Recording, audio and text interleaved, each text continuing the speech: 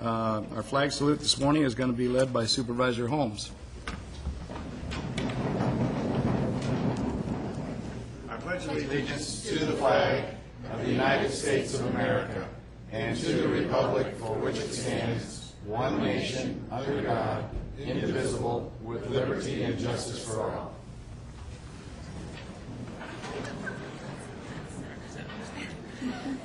Thank you, Supervisor Holmes. Ann, would you please read the meeting procedures? Welcome to the Placer County Board of Supervisors meeting of Tuesday, November 17th, 2009. Agendas are available on the wall outside this meeting room. If you are here to speak on an issue not appearing on the agenda, you may do so during the public comment period. There is a 3-minute time limit per speaker. The board is not permitted to take action on items addressed under public comment.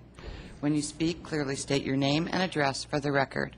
All items on the agenda will be open for the public to address before final action is taken. There is a 3-minute time limit per speaker, which will be monitored by a timer on the podium.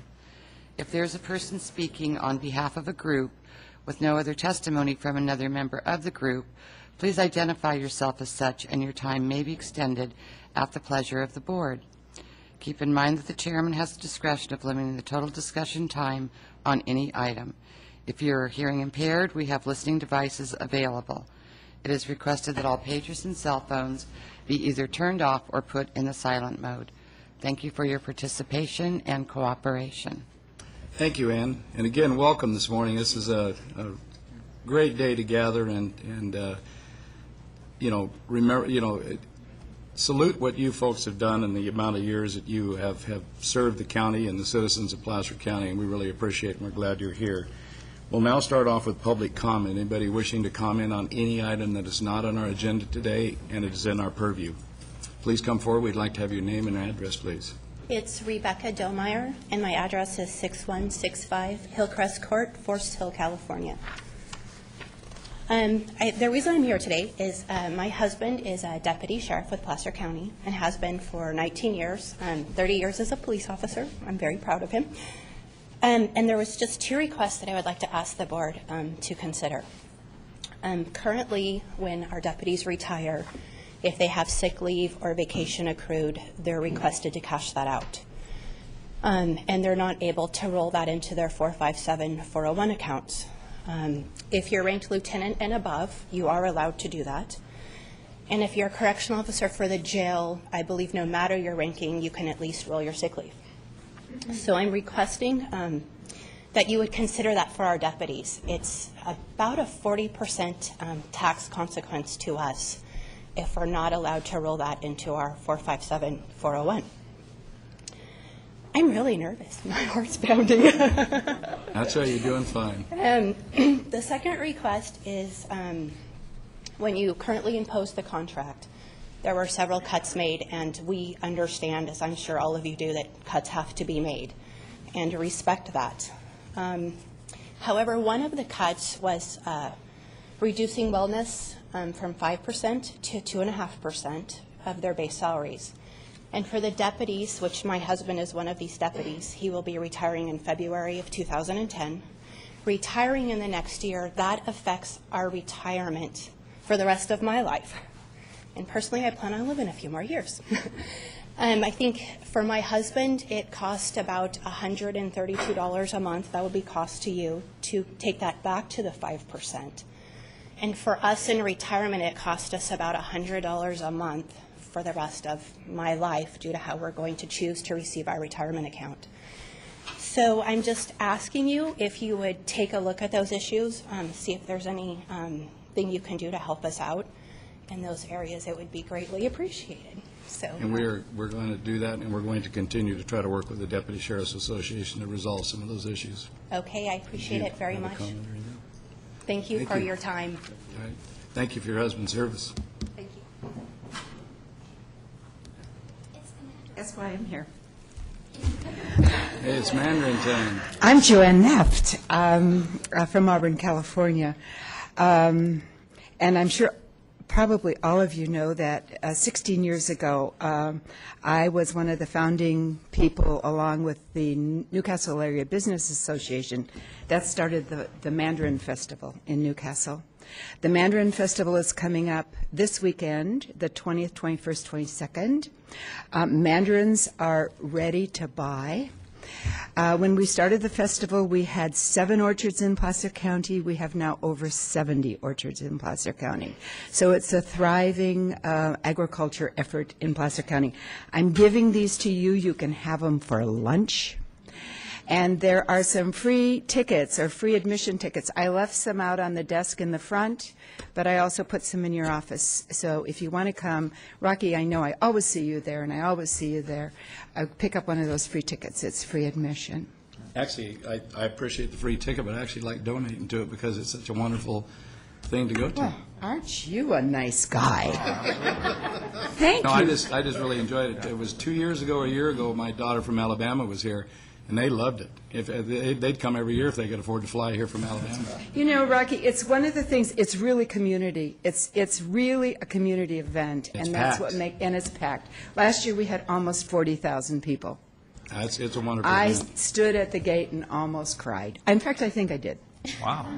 That's So, because it's successful and it's good. Thank you for what you do. thanks, Rocky. Bucky, Yes, I'm sorry. first of all, I want to let everybody know that I had 3 mandarins this morning, and they're just perfect this year. Thank That's why you. you're so sharp this morning. That's why I'm on top of my game. And did you get? So you got your synephrine? That's right. Yeah, I have. You know, you listen to my voice. Oh, it's lovely. It's my understanding that you're writing a cookbook with locally grown products. Can you Oh. speak about that just for a minute? Just for a minute. I am writing a cookbook. I'm writing a cookbook for those of you who don't know about it. I'm writing a cookbook based on all Placer County agriculture. We are cooking a meal every Monday through the year 2009. We invite 4 to 6 people to come and join us at the table so we can write recipes for 8 people. We last night was our 46th dinner, which means we only have 6 more to go.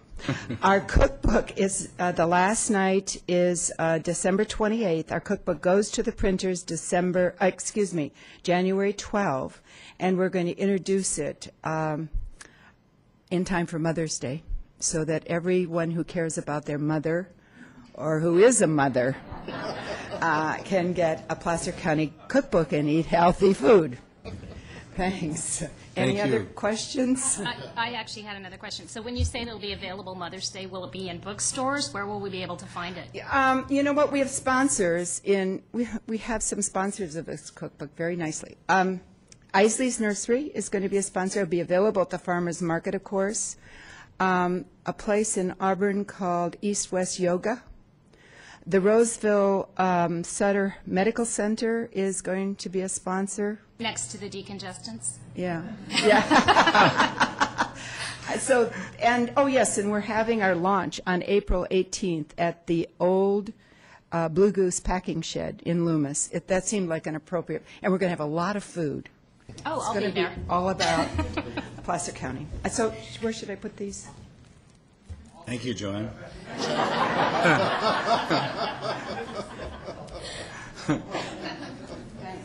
Are there any other public comments?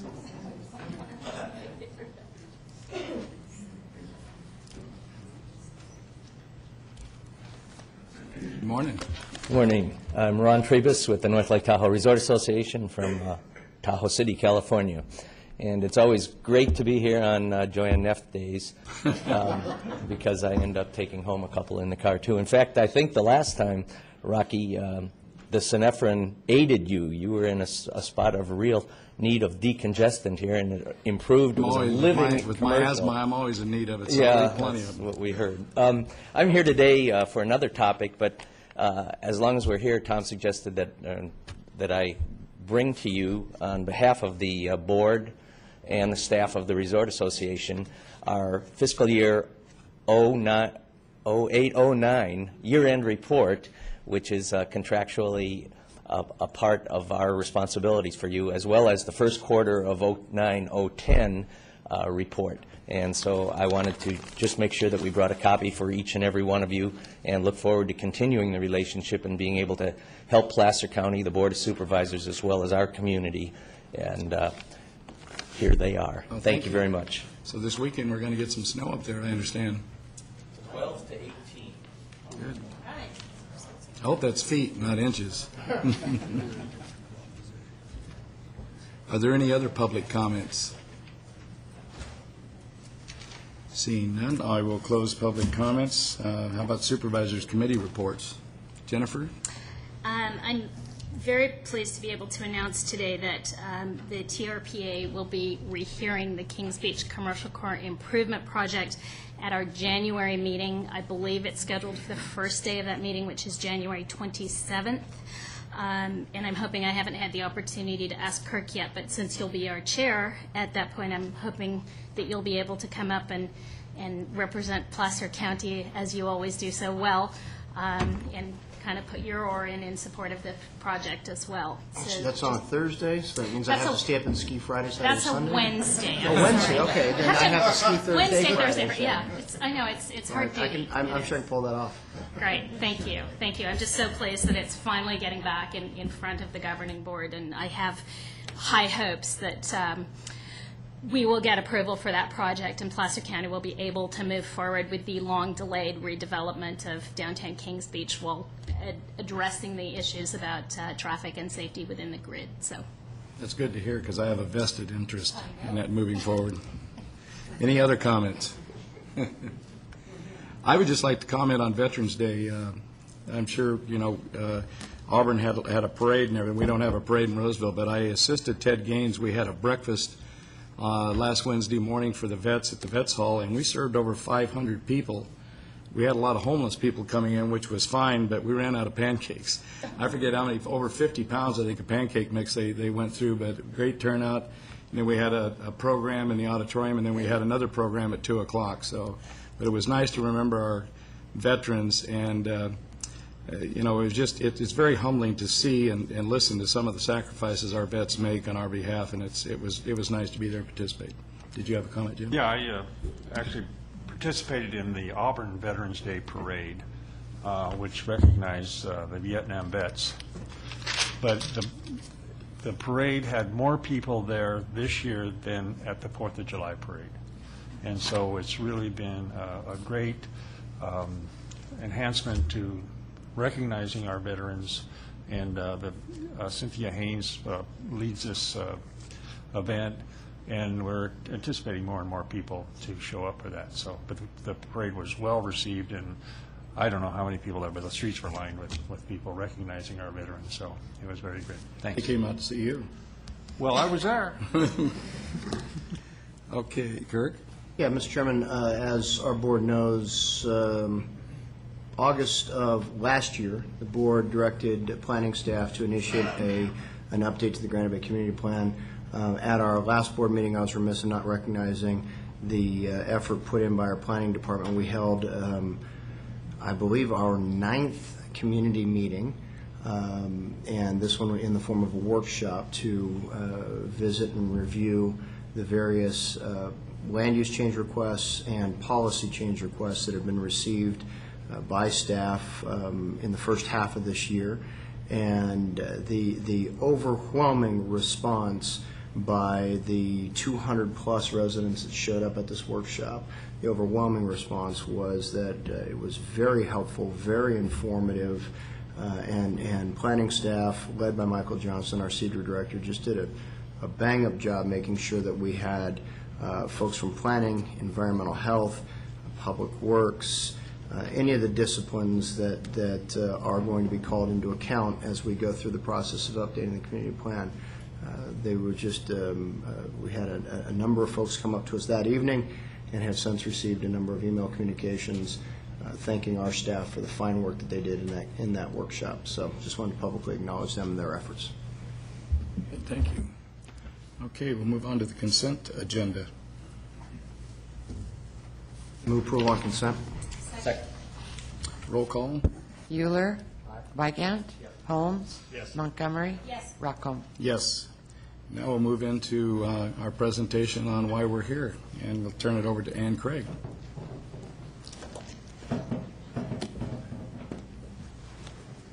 Good morning, Mr. Start over.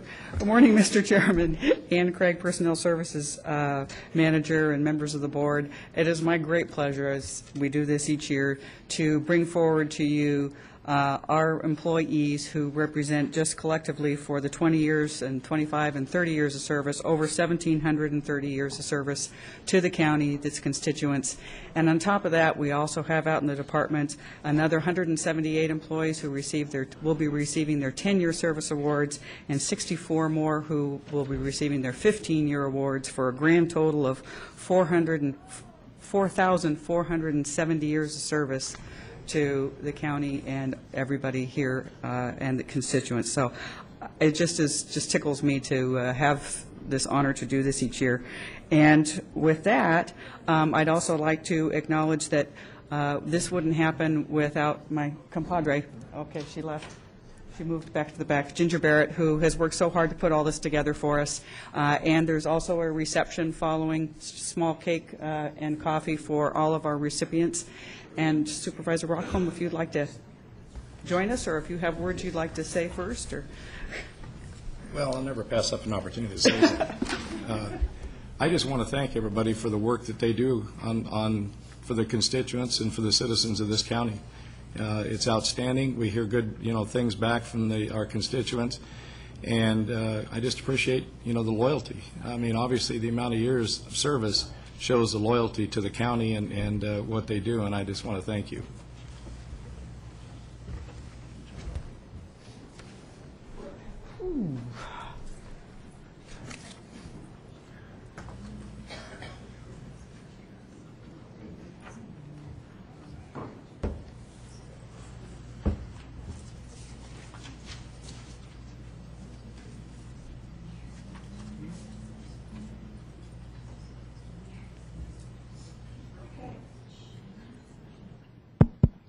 Okay. Originally, I was going to ask all the 20-year people to shift, but I don't think that plan's going to work. So we'll start with our 20-year service award recipients, and then we'll move from there to the 25, to the 30, and the 35, and all our department heads and elected officials after that. So try and gracefully move forward if you can without stepping on folks. Starting off for our 20-year, is Kimber Goodman, who is with Admin Services.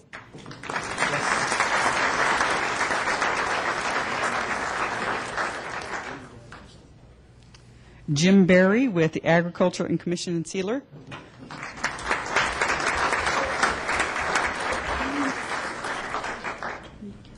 Looks like Jim's not here. Okay. He's working. Diana Radin from the Auditor Controller's Office.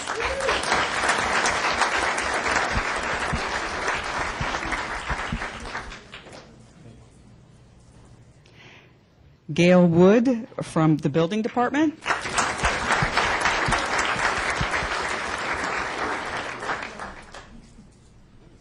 Gina Langford from the Building Department. Oops, I'm sorry. Sorry, Gina. Your Community Redevelopment Agency. Is Gina here?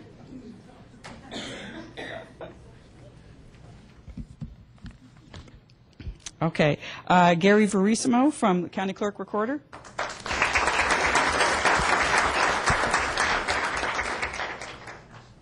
Gerald LaFave from the County Clerk Recorder.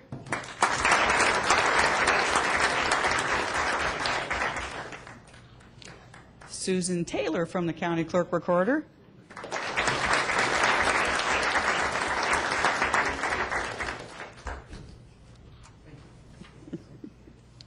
Rich Caldwell from the County Exec's Office.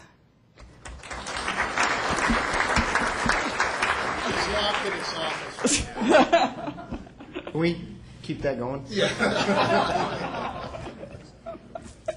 Eric Comstock from the Department of Public Works. Okay.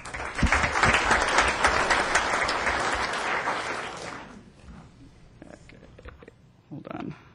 We lost a box. Jess Alves from Public Works.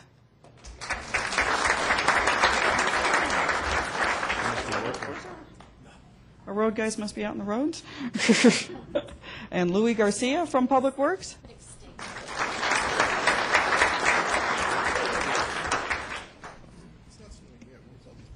Marla Holvik from Public Works.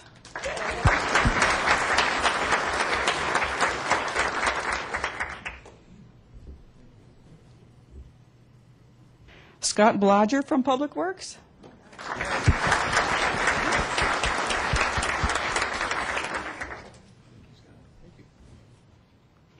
Kevin Mitchell from the District Attorney's Office.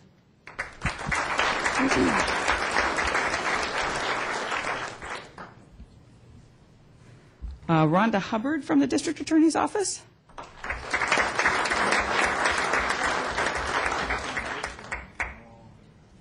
Steve Draglin from the District Attorney's Office.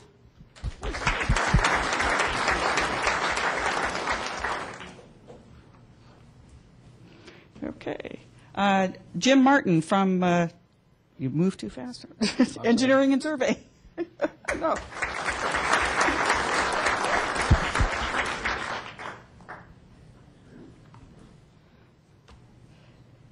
And Mike Henderson from Engineering and Survey.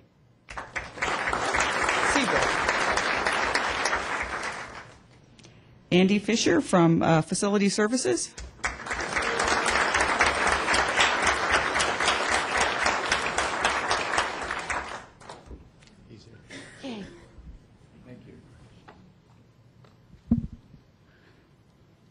Chris Holmes from Facility Services.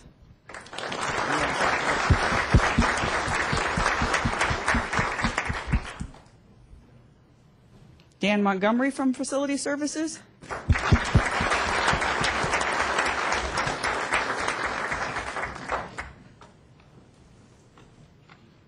Thank you.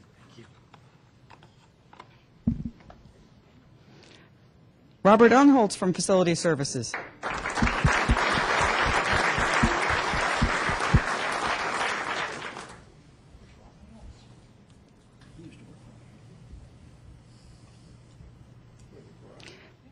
Bill Zimmerman from Facility Services.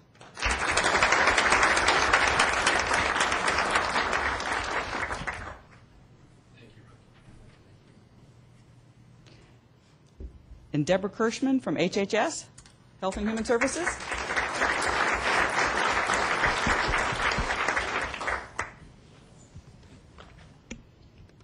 Sandra Vargas from HHS.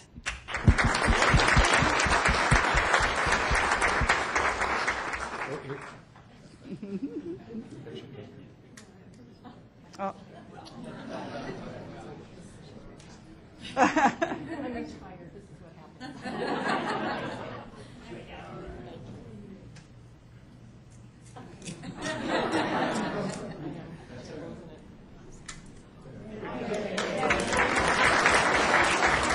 Virginia Lindberry from Health and Human Services.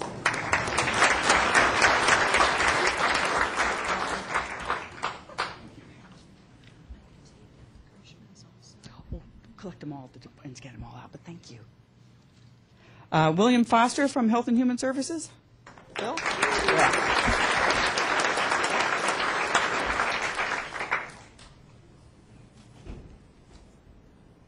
And Bill Kirschman from Health and Human Services.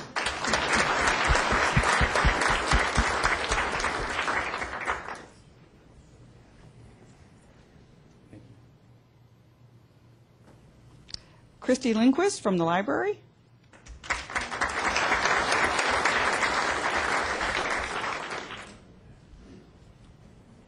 And Janine Steinheimer, or a lot of you know her as Dupree, from personnel.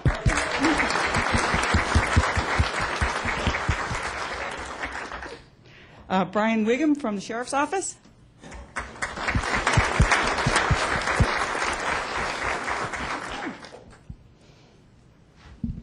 Bruce Wilson from the Sheriff's Office.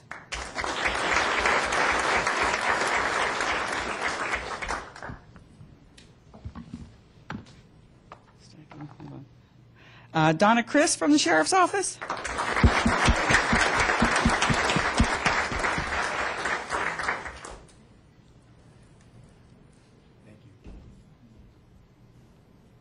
John Borden from the Sheriff's Office.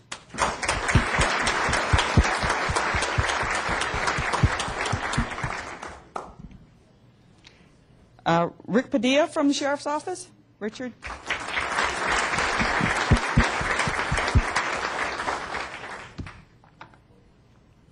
Rich Tornberg from the Sheriff's Office.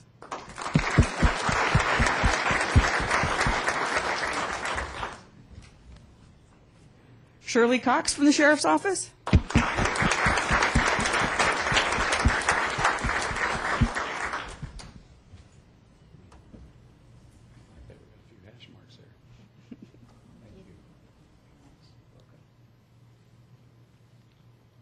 Stephen Muriel from the Sheriff's Office.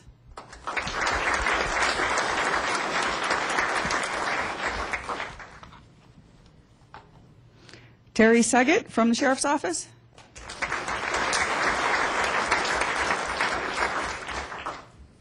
And last but not least on our 20-year group is Cindy Burrows from the Treasurer Tax Collector's Office.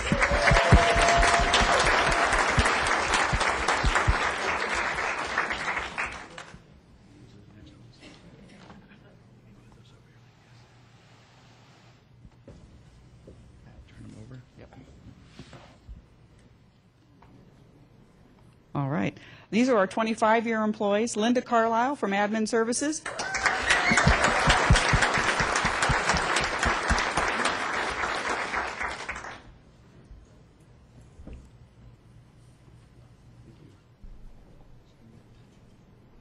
April Pay from Admin Services.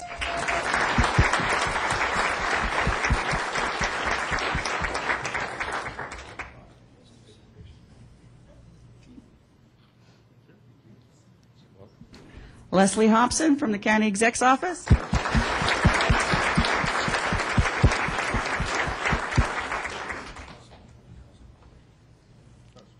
Kitty Thompson from Cedra.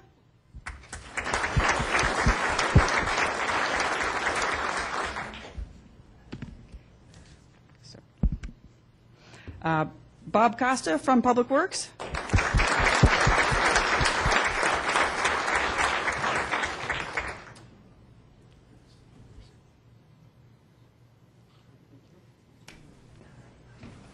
Loretta Anderson from Facility Services.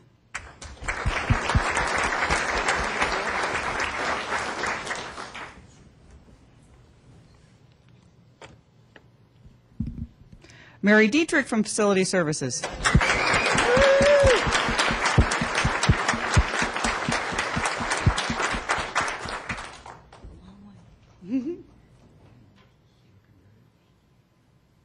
Albert Ritchie from Facility Services.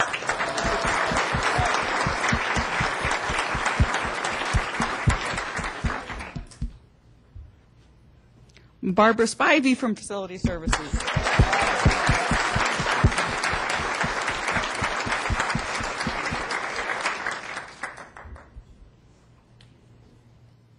Marvin Young from Facility Services.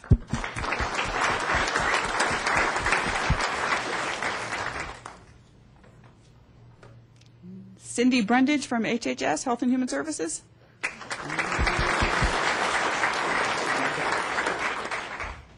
Brian Jones from HHS.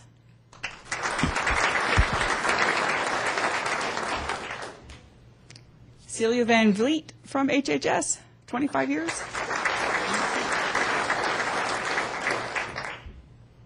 Lori Miller from Health and Human Services.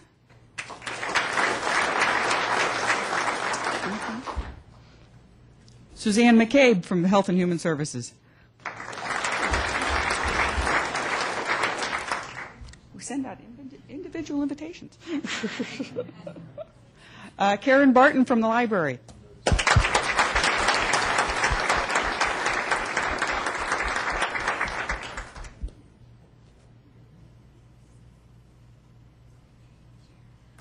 Dan Pickens from Public Works.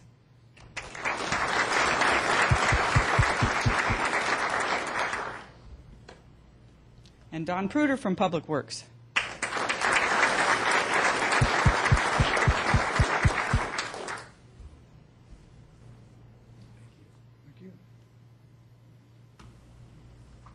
John Pratt from Public Works.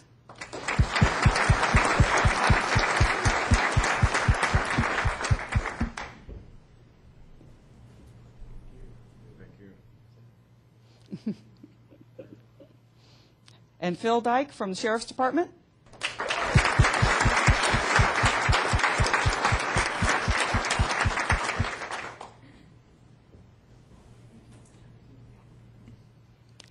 And Bill Langton from the Sheriff's Department.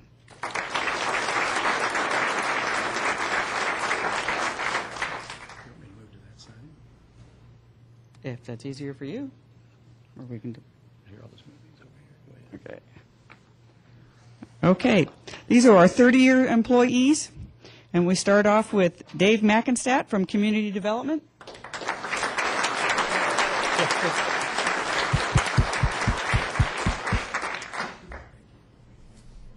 Carrie Cooey from Public Works.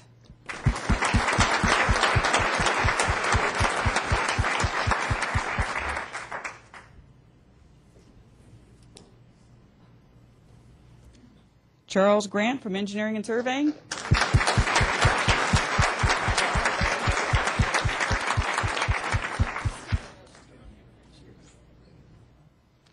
Mike Cassidy from Facility Services.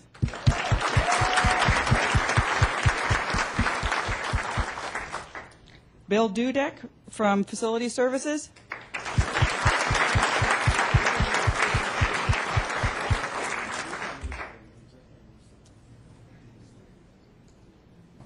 Deborah Lind from HHS.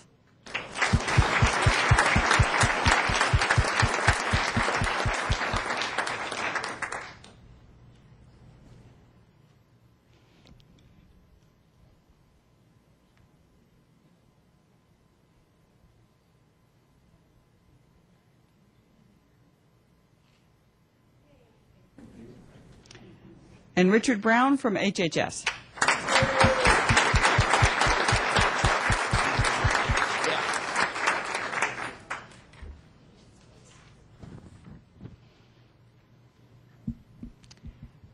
And if Mike Fitch didn't get a picture of the 30-year recipients, all of them, please find Mike after the ceremony and make sure you get your picture taken.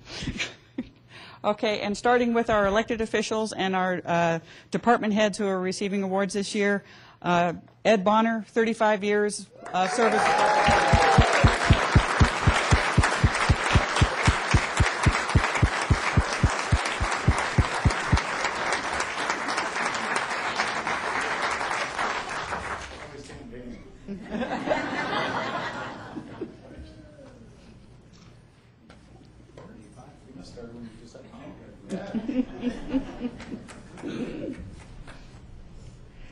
Wes Zicker with 15 years of service.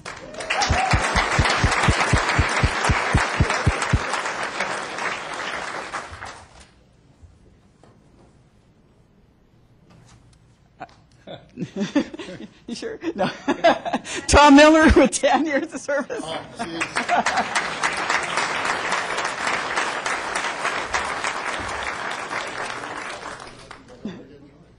I know. I'm just pulling the way the chairman pulls up the awards. Yeah. And Tony LaBeouf with 25 years of service.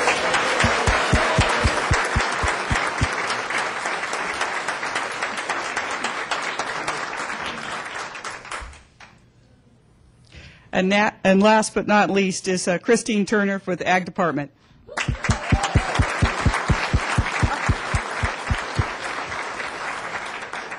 You know, that's it. I have to tell you that Norm wasn't going to attend, I heard yesterday afternoon. So, yeah, we do have a 35-year employee this year. It was Norm Richardson, who's from Facility Services, but he wasn't going to be able to make it today. So.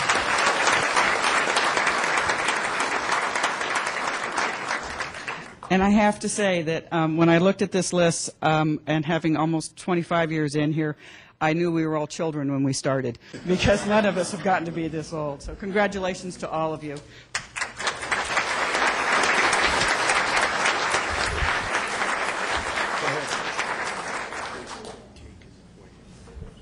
There is cake in the foyer out there for all of the recipients. I see Rick Padilla is here. Yes, Jim wants to say something. I just wanted to recognize a 15-year employee that's been with us and very dedicated to Placer County, and that's Robert Wygan has been on the board for 15 years.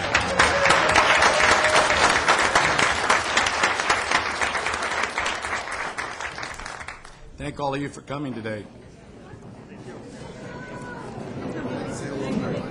You bet. We can take up a department head item, right?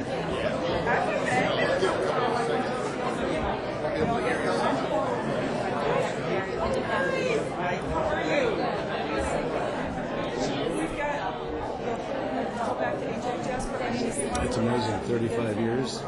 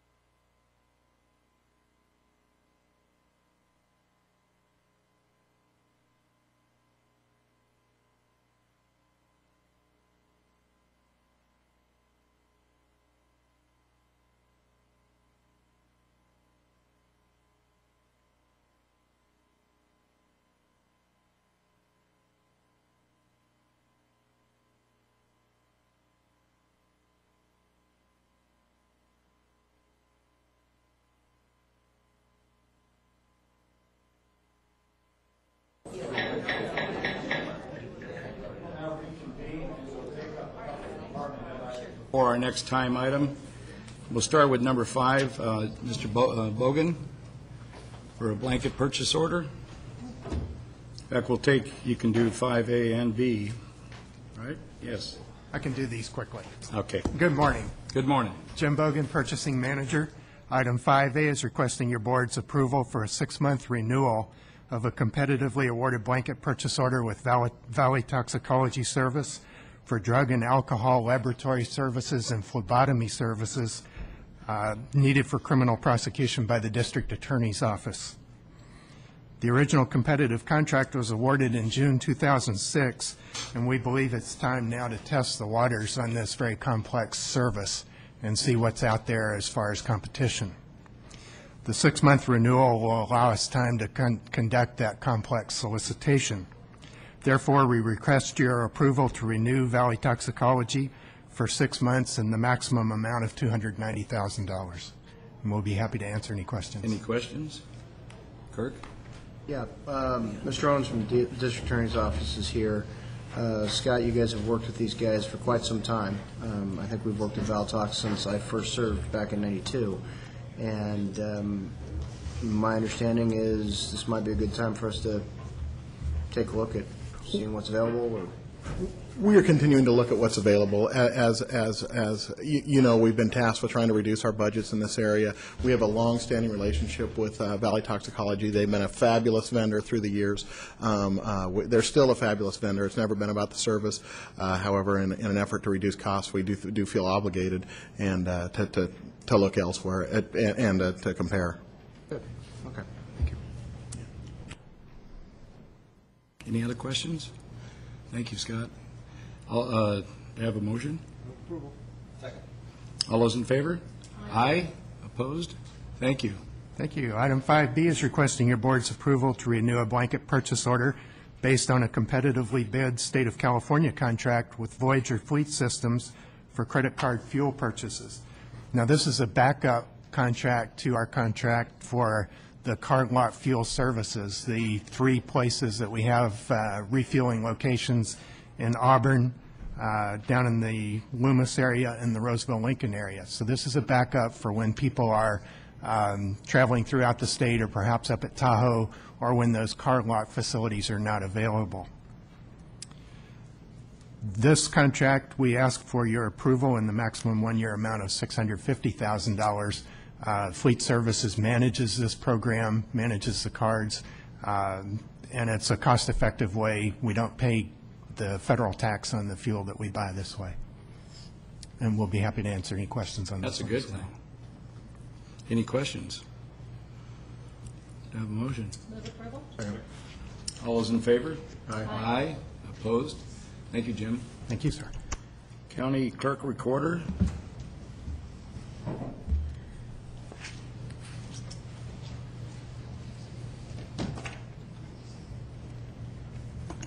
Thank you, Mr. Chairman, members of the board.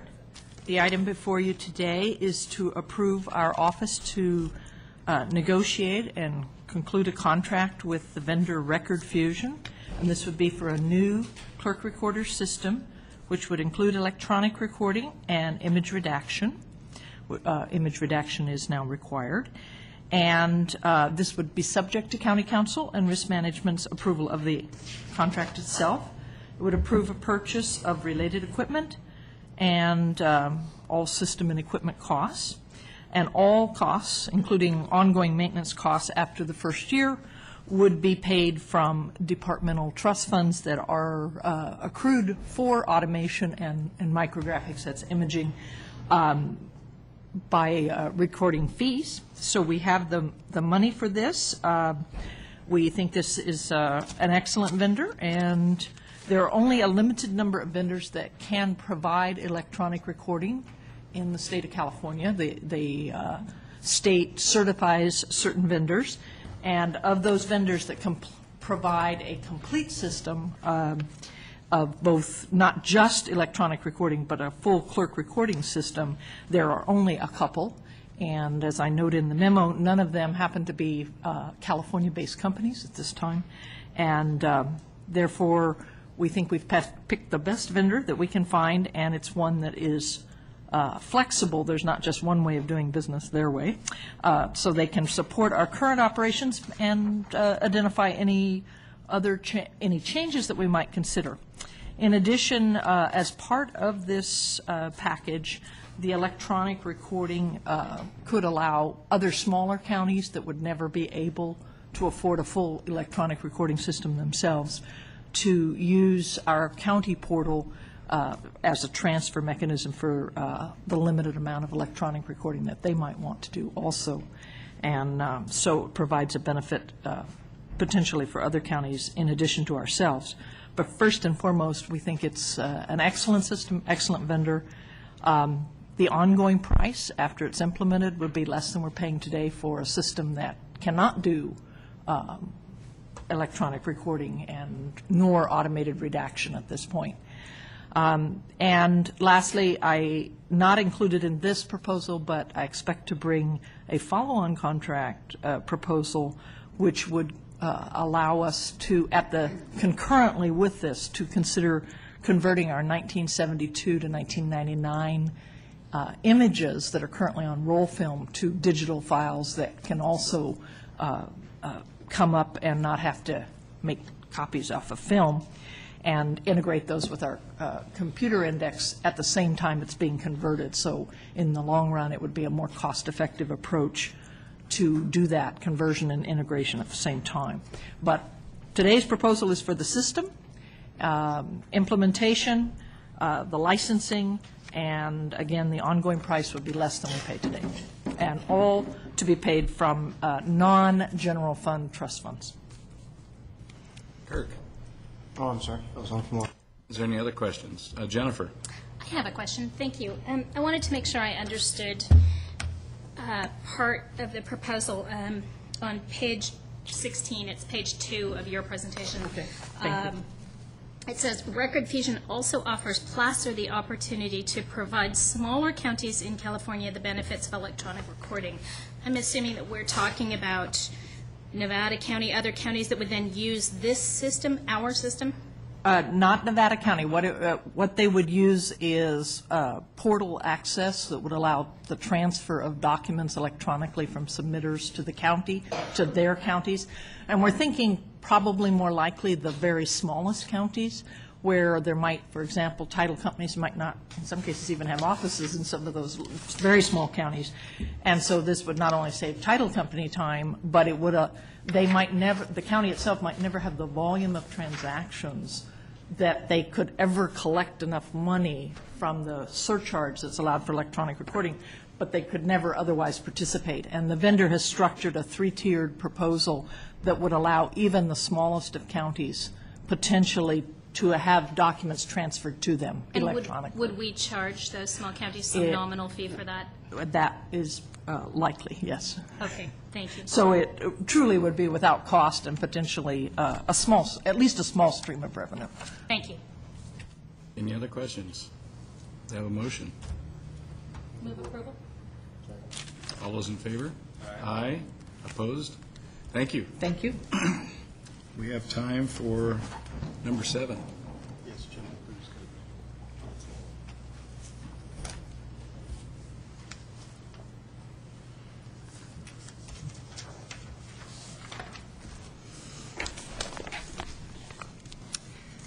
Good morning. Joanne Auerbach, Housing Program Coordinator. The action before your board today is to authorize the Chief Assistant CEO to sign a subrecipient agreement with the cities of Lincoln and Rockland and authorize an increase in the housing loan limit for the Neighborhood Stabilization Program. Placer County has been already approved for an allocation of approximately $2 million in federal NSP funds to deal with bank-owned properties. The NSP program allows these funds to be used in North Auburn, Bowman, Sheridan, Forest Hill, Kings Beach, Tahoe Vista, and parts of the cities of Rockland and Lincoln. Now, your board authorized the application for NSP funds and a cooperative agreement with Lincoln and Rockland in June of this year. And this subrecipient agreement is just a further step to implement that application and agreement. Agency staff has been working closely with the cities over the past year to meet the requirements of this program, and we have all the authorization and conditions in place. We anticipate that we'll be ready to commit loan funds by the end of December. The funds can be used to loan money to low and moderate income households to buy properties directly from a bank. But for those bank-owned properties that are in need of rehabilitation, Placer County, Rockland, and Lincoln will enter into a contract and loan agreement with Mercy Housing, a nonprofit, to acquire the bank-owned properties, repair them, and then they will resell them to low and moderate income home buyers, and we will be paid back from those first deeds of trust. Mercy Housing was selected in August as part of a jointly issued RFP. The attached resolution authorizes that signature on the subrecipient agreement and also raises the loan limits for a combined acquisition and rehabilitation loan in just the NSP program to $300,000. The State Department of Housing and Community Development administers these federal funds and requires this subrecipient agreement in order for the money to go from the county to Rockland and Lincoln. The subrecipient agreement contains a lot of repetition of the same federal language that's in the cooperative agreement that's already been signed by the cities and in the state standard agreement with the budgets and the scope of work that are also attachments to the agreement that's before you today. Placer County will be responsible, as required by the state, for administering this program and tracking the funds. This will be done by redevelopment agency staff with reimbursement with NSP funds, and also NSP funds will reimburse any work that we do on behalf of Rockland and Lincoln. So that's my comments today, but I'd be glad to answer any questions. Have any questions? Seeing none, I'll take a motion. Second. All those in favor? Aye. Opposed? Thank you. Thank you Good very job. much. Do we have time to do one more before we 10 o'clock? Yes, we can go to proceed. I don't see Ms. Merchant in the audience here, but I'll go to. Just stepped out. We do have a presentation. I'll go ahead and lead it in on item 8A. This is by the North Tahoe Resort Association, and there's a request here for your board to approve a $1 million budget item. We move fast around here. Sorry about that. I was checking on my PowerPoint, which I didn't see as I was sitting out in the audience. So we may have to move forward without that, too. It happens magically. Falls out of the sky. No need to worry. Oh, no, that's okay. I don't need it. I just wanted to make sure it was up, and I didn't see it. So good morning. Good morning. Chairman Rockholm, members of the board, Jennifer Merchant. Thank you, Tom, and I apologize for missing the beginning of the presentation. As Tom mentioned, the recommended expenditure of $1,075,503 in TOT funds will support construction of the final 3 phases of the Tahoe City Public Utility District's Lakeside Multipurpose Trail in Tahoe City. And the project, which I'm sure many of you are familiar with because Placer County has participated in other phases of this, would be connecting missing links of the trail between Heritage Plaza and the state campground and parallels Lake Tahoe and includes sections of paved trail and raised boardwalk, ADA access, benches, seat walls, bike racks, interpretive signage, lighting, stormwater drainage, and scenic overlook. So as you can see, it's much more than just a few feet of pavement. The project encompasses 3 short but very distinct and complex trail segments that cross private, public, and state properties. The total Phase 5, 6, and 7 project cost is estimated right now at $4.3 million. And most of the remaining funds needed for this project are expected to be provided by the California Tahoe Conservancy, who is a major project funding partner. If approved, this roughly $1.1 million allocation would represent nearly $2 million in committed funds to the entire Lakeside Trail project from Placer County. So we are a significant partner in the project as well. This leverages more than $10 million in other agency partner funding.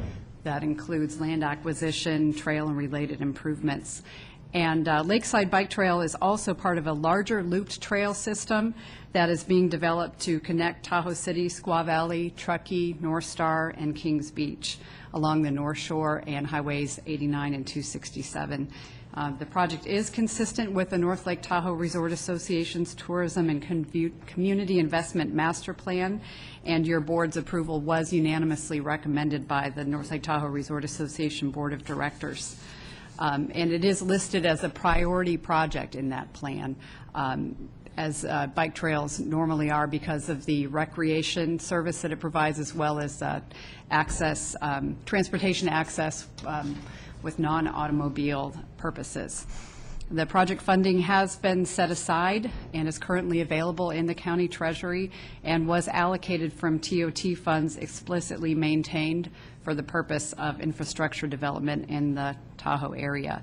And due to the project's complexity and the fact that the recommended allocation represents a significant expenditure of TOT funds, we have invited Cindy Gustafson here today. She's a general manager of the Tahoe City Public Utility District, to provide additional detail about the project, and that's the PowerPoint that she will be presenting to you shortly. Also, Ron Trebus is here. As you know, you saw him this morning. He would be available also to answer any questions.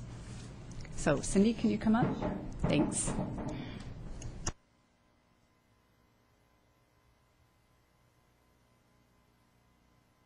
I have it on there. There we go.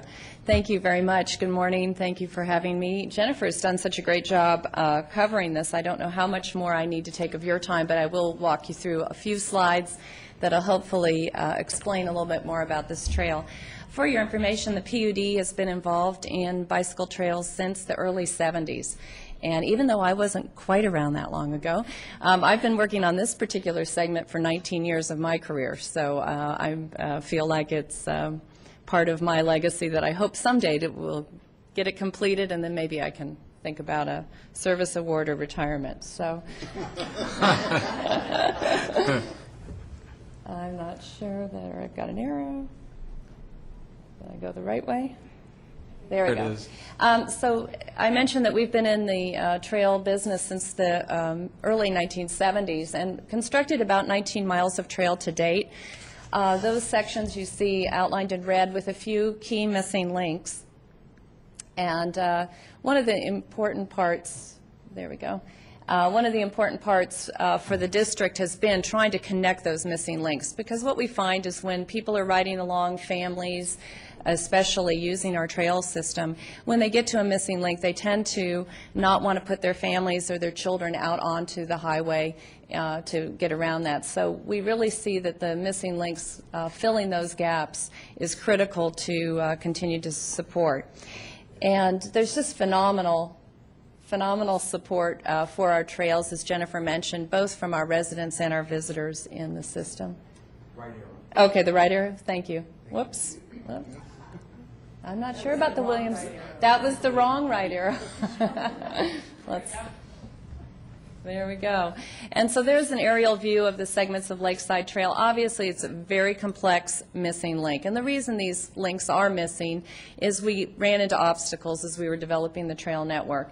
Because it goes right through the urban core of downtown Tahoe City, we've had to work very, very closely with a lot of different property owners, especially those, obviously, the private properties along the lakefront who depend on that nexus to their waterfront as part of their business opportunities. And if I could just take a step back, why is this part of community planning in Tahoe? We can't build new roads. When we have transportation issues in Tahoe, we're really looking at how we get people out of their cars, walking through the Tahoe City Sidewalk Project or through the bike trails. So both the TRPA community plan as well as the general plan for Tahoe City and the regional transportation plan all call for linking these bicycle trails and completing this important network. I mentioned earlier both visitors and residents rank traffic as the most significant issue they face in enjoying Lake Tahoe, and they rank trail connections as really critical and very highly supported. Usually we're getting to 90% support, strong support for our bicycle trail network. The district commits about $250,000 a year to maintaining that, and in your budget that's maybe not so much, but in our budget that's a significant amount of what we dedicate to Parks and Rec. It's about a quarter of our budget for all of our park facilities that we maintain.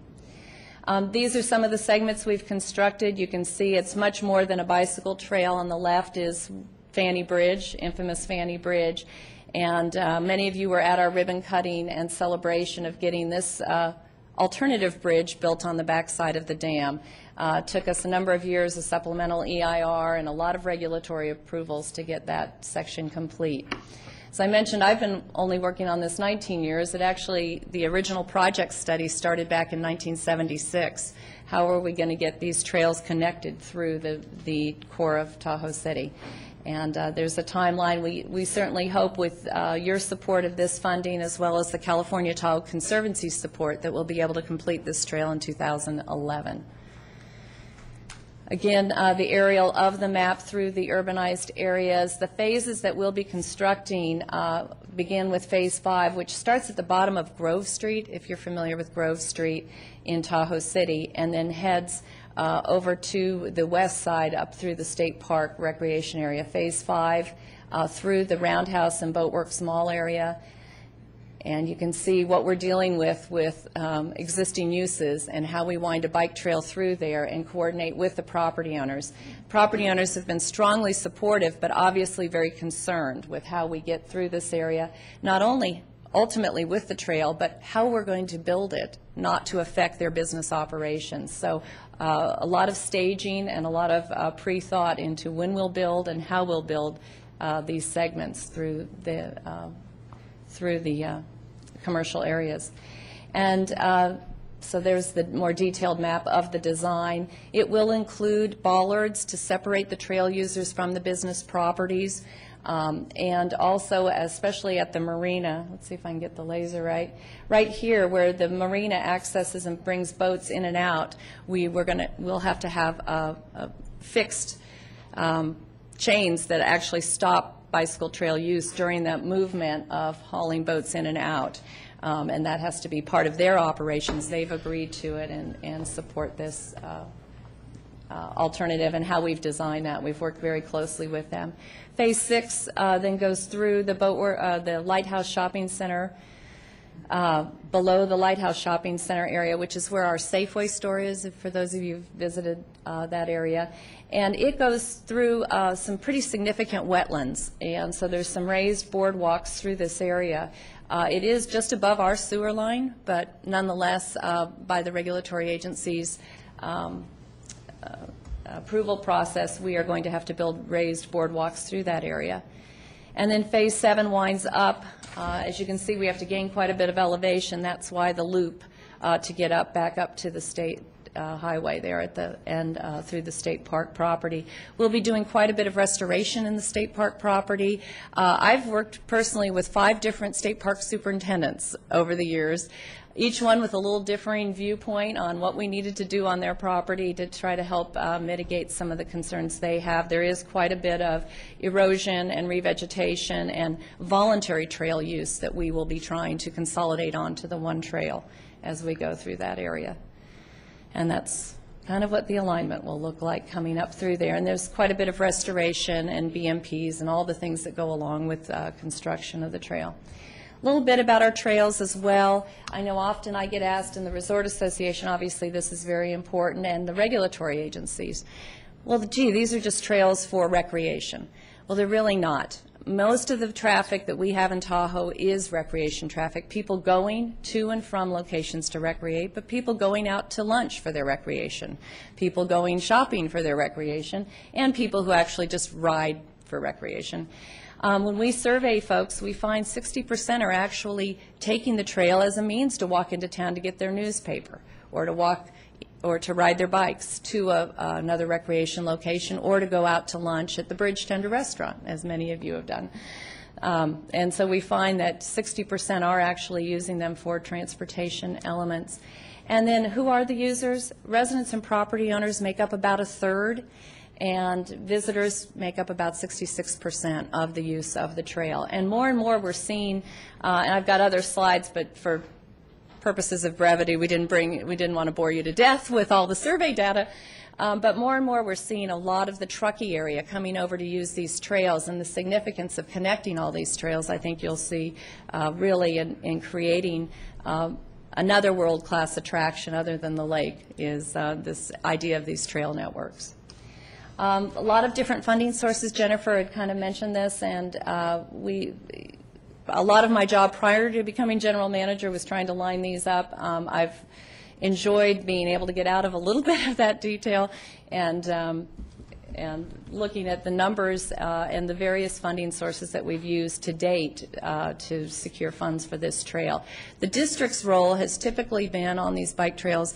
We will agree to maintain them and deal with all the maintenance and operations, but we do look for outside funding to be the majority of the funding for these purposes. As I mentioned, our budget's about $8.2 million. You can imagine a $4 million project is a pretty significant contribution. For our board of directors, it would be impossible for us to do it on our own. We absolutely depend on outside funding, and that's why we were so supportive of the whole TOT increase in getting money for infrastructure for the Tahoe Basin. Our budget spent to date on this particular project is $8.6 million. Our estimates for final these three phases is $4.3 million. And as we mentioned, the request through the Resort Association is the $1,775,000. The remaining funds, earlier on your consent calendar, you approved an application for a bicycle trail lane account. We are trying to secure as many other funding sources as possible. And if granted, the Resort Association funding would be about 25% of the project. So we feel very comfortable that the state is going to hopefully recover enough that they can sell some more bonds and the Conservancy can help fund it. It is in a meeting Tom and Jennifer and I attended with Patrick Wright from the California Tahoe Conservancy. He's very optimistic and very supportive of completing this trail with funds next spring when the Conservancy hopefully will have those that they can commit. About 2,400 linear feet of trail itself, but here are some of the components that have led to the high price in additional areas for the project that really expand it from a trail to more of a parkway. And as you've seen, the segments that we've completed to date, they become much more elaborate with seat walls, fractured granite walls along them, and a lot of the community plan guidelines for urban development. We've had quite a bit of public input on these design of these trails. And as I've often said, the easy trails got built before I came to the district. The hard ones are what are left and are very complicated and thus very costly and time-consuming to complete. Hopefully I haven't bored you too much, and if you have any questions, be happy to answer those. Thank you. Robert? Cindy, your conversations with Patrick, in the event that the bonds do not get approved, I'm assuming that that's going to delay the delivery of the full project. Mm-hmm. So any comments on that or perspective regarding it? We are really hoping to bid the whole, the climate right now for bids is so incredible, as I know you're aware, and we would really like to bid the entire project. Over this, we'd hope to go out maybe in March, February or March for bidding for next summer to start. We know it'll be a 2-year construction. If the Conservancy funds aren't there, then we would phase it. We would hope that maybe we're going to be fortunate. It sounds pretty optimistic that Patrick is going to devote a significant amount of money to this project. But we can phase the project. Unfortunately, I think when we phase it, you have fewer contractors interested in bidding the project. There's less economies of scale for the contractor, a lot of mobilization, demobilization costs, especially in this area. So we're very optimistic that we're going to try to be able to build this entire project. We also are hopeful the bids will come in less than what we've estimated. We always try to be on that side of things if we can. In the past, what we've done is always repay the local funds first. If the bids come in more than what we need, then the Resort Association funds, I think on 3 previous projects, we've actually paid back funds to the Resort Association, turned back over funds that weren't necessary because the bids came in lower than anticipated. So that's what we're hoping for.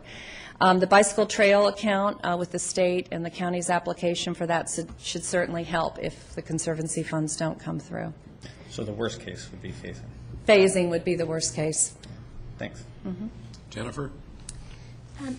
One of the things that I just wanted to touch on briefly, because we had a presentation on this, I think, 2 meetings ago, is the fact that by creating complete connectivity through these trails, we are actually allowing people to get off the roads and stop driving, lower vehicle miles traveled, and the issue that's specific to that is the TMDL question. I think there is actually a benefit to us at the county level in terms of meeting those TMDL goals that Lahontan is putting forward. They were talking about a system of credits that we're essentially going to have to meet. This is potentially an opportunity to start accruing those credits, because there is a clear relationship between continuous bike paths and getting people out of their cars. So you touched on it sort of tangentially, but I really just wanted to bring that point up more specifically. Thank you. And thanks for adding that. It's very important.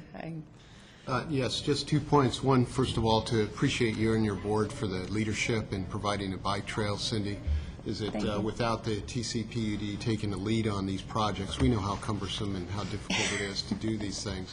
And having a local agency that really takes these responsibilities on, does the hard work out there, excellent partner with the county in terms of maintaining the beaches for the county-owned beaches in many ways. The second part is just to make it very clear that these are infrastructure funds that have been collected through transit occupancy taxes, which are the TOT taxes, as we know, but the public may not, that are collected up in the Tahoe Basin, that a percentage of those over many years have been dedicated only to infrastructure, because that was part of the, call it the social contract by which the public up there voted for the increase in the TOT tax, that they would go to projects like this. So these are not monies that can be spent on other things. The Resort Association, for their role in managing those funds, working with TCPUD and others to make sure that promise was adhered to and these kind of projects materialize. But I think that needs to be acknowledged, and especially the hard work of the Public Utility District and really making these things happen. We could not do it in their absence up there, so thank you again. No, thank you, Tom. Thanks for the kind words. Yeah, have a motion. Move approval. All those in favor? Aye. Opposed? Good job. Great. Thank you very much. And we'll have a big party when this thing gets done. Our first meeting of 2010, we'll ride the bike trail. Okay. Thank you. Now we will move to our 10 o'clock timed item, which is a presentation of the commemorative coin awards. And we all have someone to award, so I think that I will start to my left with Jennifer, Jim, and then Robert and Kirk, and then I'll go last. That's okay.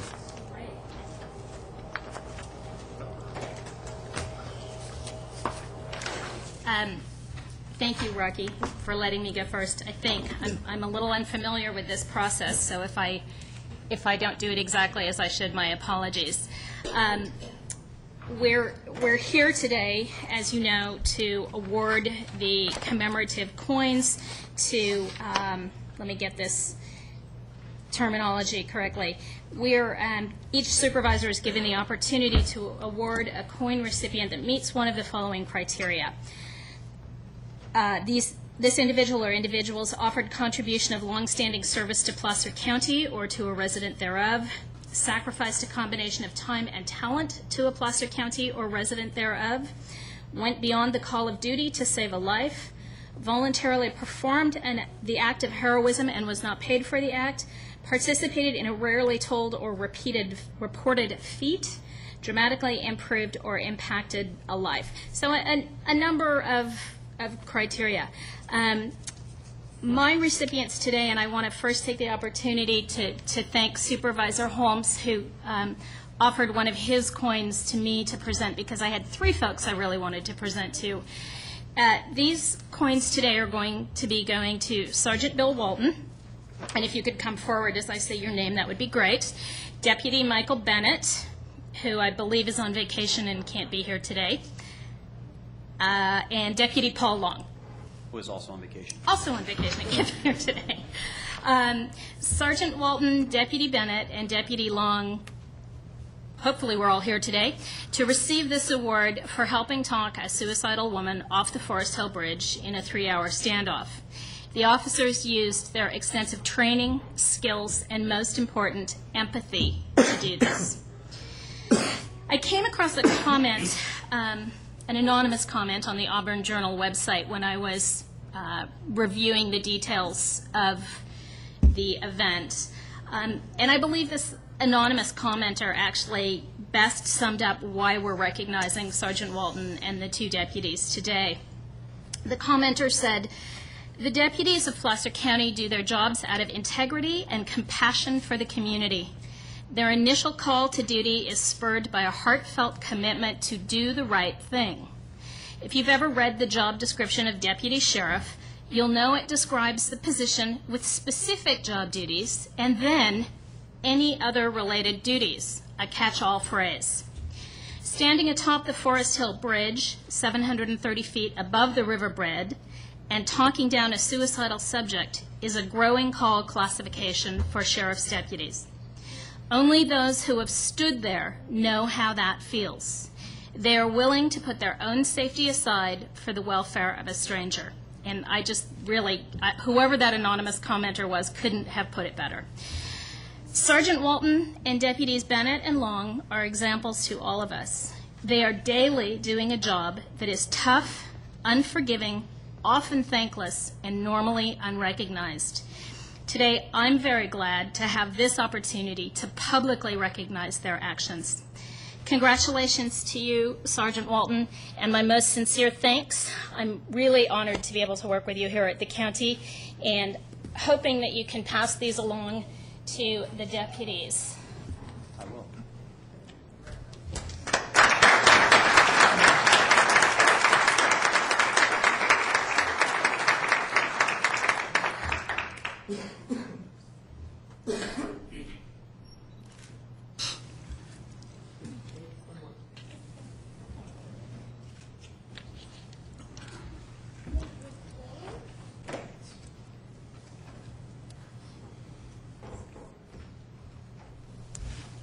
Thank you, Jennifer.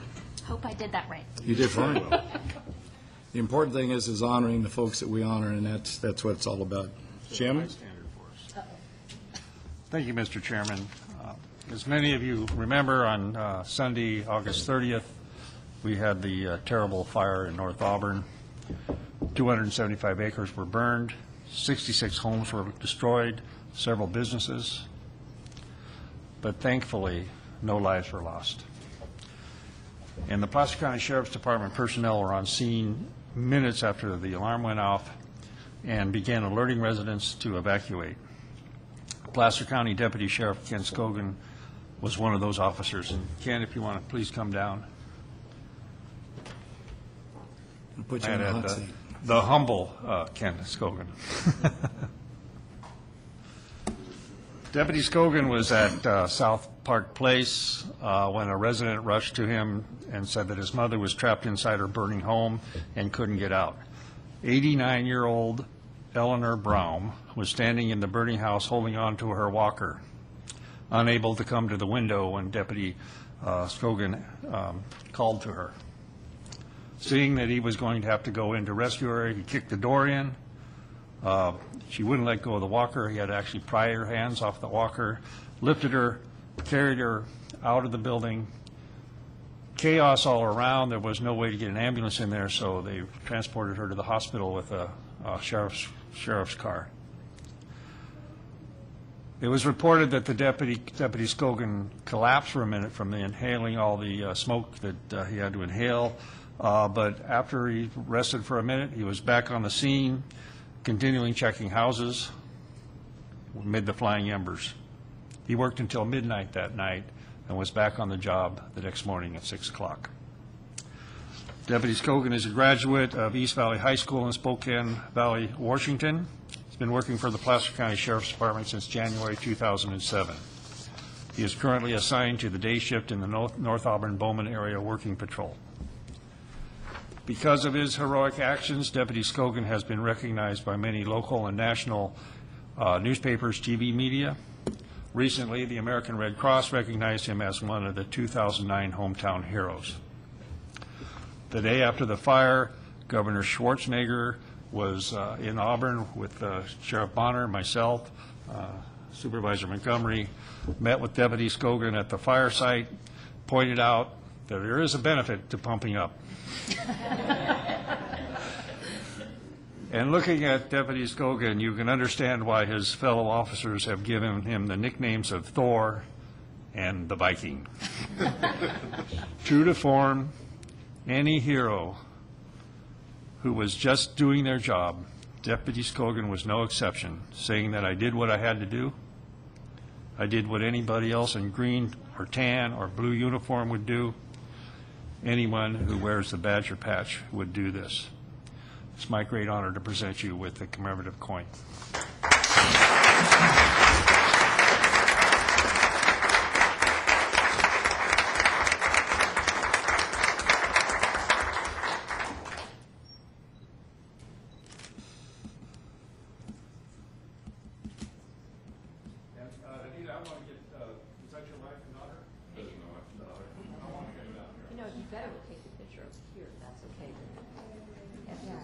There. It'd be better if you came over here, and we would have to sign it.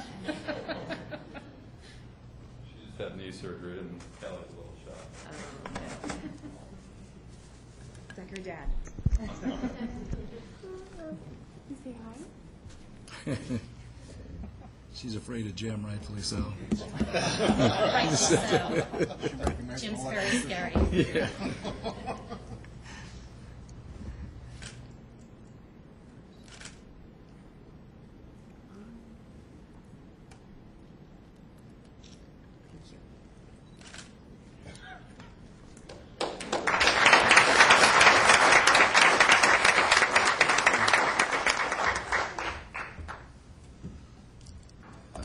Robert. Real privilege for me today to provide these coins to two members of my community, Lincoln, both of whom I've known pretty much all my life. So the first, Shirley, if you'd come up to the podium, please. I would describe both of these people as being incredibly passionate about their community, each of which have special specialties, if you will, within that passion. And in Shirley's case, it's education and specifically libraries. But Shirley began her career as an educator in Lincoln High School after growing up in the Lincoln area and attending local schools. Another example of brilliance from Lincoln High School, Zebra.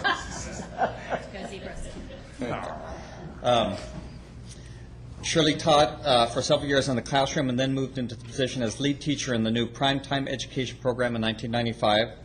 This program was for extra assistance to students in reading and math with addition for art on Fridays.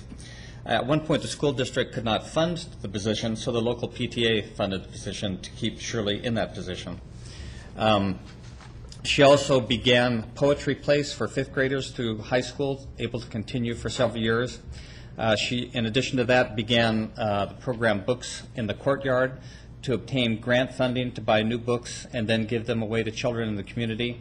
Once a week during the summer, all children in the community are invited to come to the courtyard behind the Carnegie Library to pick out a free book.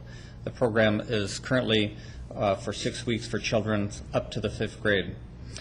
She's always had an active interest, as I mentioned, in the library system. Lincoln is fortunate to have a Carnegie Library, but also a brand new one.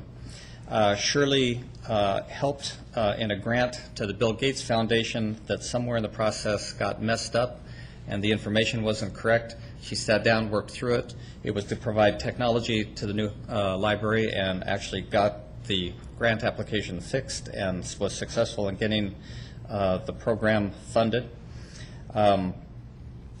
She has met with the Lincoln Women's Club to start a project for gathering stories, old-time Lincolnites to preserve history in the community. The project eventually evolved into Better Together project with partnerships with the Native Sons of California, Native Daughters, Lincoln Archives, as well as the Women's Club. She managed to obtain a large grant from the state of California this project, and then a large private donation to fund it. She became director of the Lincoln Archives, assuming the position that Lincoln's historian, Jerry Logan, originated. The archives is now located in the old Civic Auditorium building with ample space for office, meeting room, and displays. She is currently a member of the Native Sons of the Golden West in Lincoln, as well as president of the Native Daughters, and in recent years she was honored with memberships in Lincoln High School Hall of Fame. And in both of these cases, these are just the kind of community people who actually dedicate their lives to making their particular community better, and they're always there, they're always doing certain things, and they're the kind of people that when they call us, we always respond to their request because we're afraid not to. But Shirley, it's a real pleasure.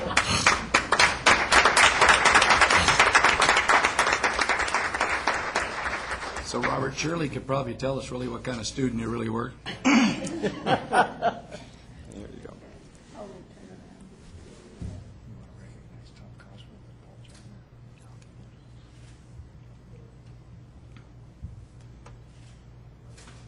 Thank you. And if you'd like to say something, one more picture. And if you'd like to say something, you'd be welcome. You don't have to. I would just like to say, Chairman and board members, one person can't do it alone. It's better together, and I feel like the Pied Piper, and every time I look back, there's this cadre of people behind me. So I thank all those people in Lincoln that have actually won this award. Well, thank you for being the leader. And I'd like to recognize that Councilmember Joyner is here and Cosgrove to witness this. So thank you both for coming.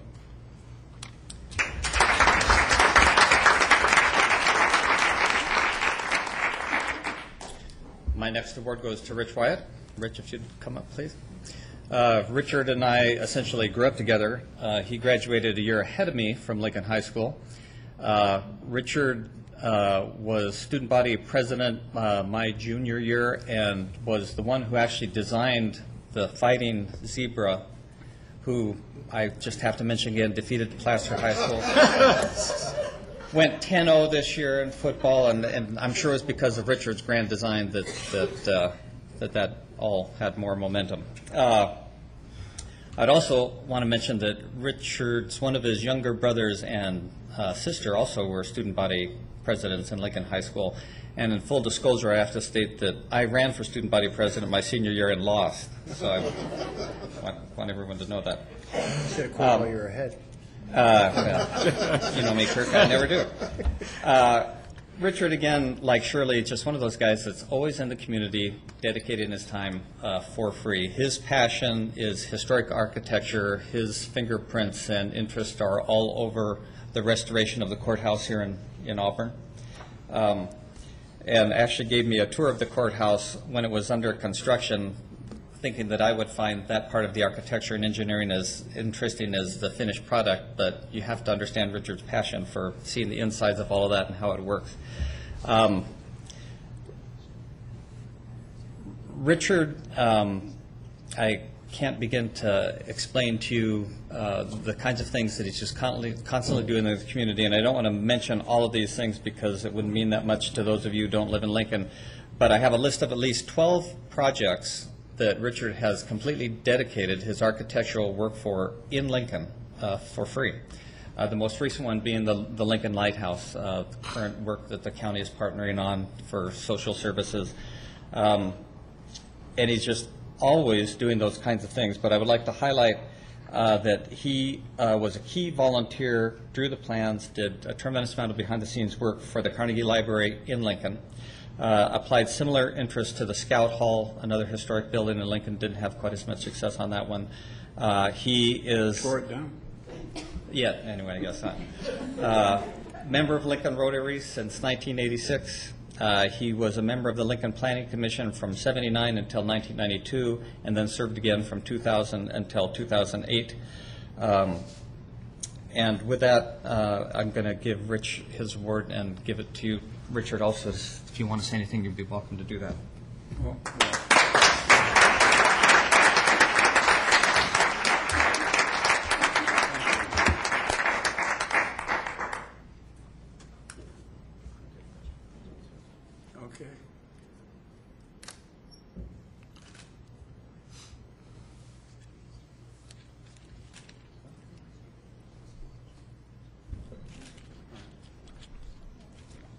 I want to thank the board and other members of the supervisors for the award. My passion certainly is historic preservation, whether it be new or old, and working in Lincoln has been a lot of fun, and thank you very much.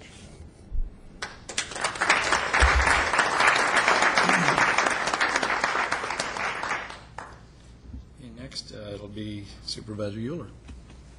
I'd like to ask Jim Lane and his wife, Donna, if they would come up, as well as their son.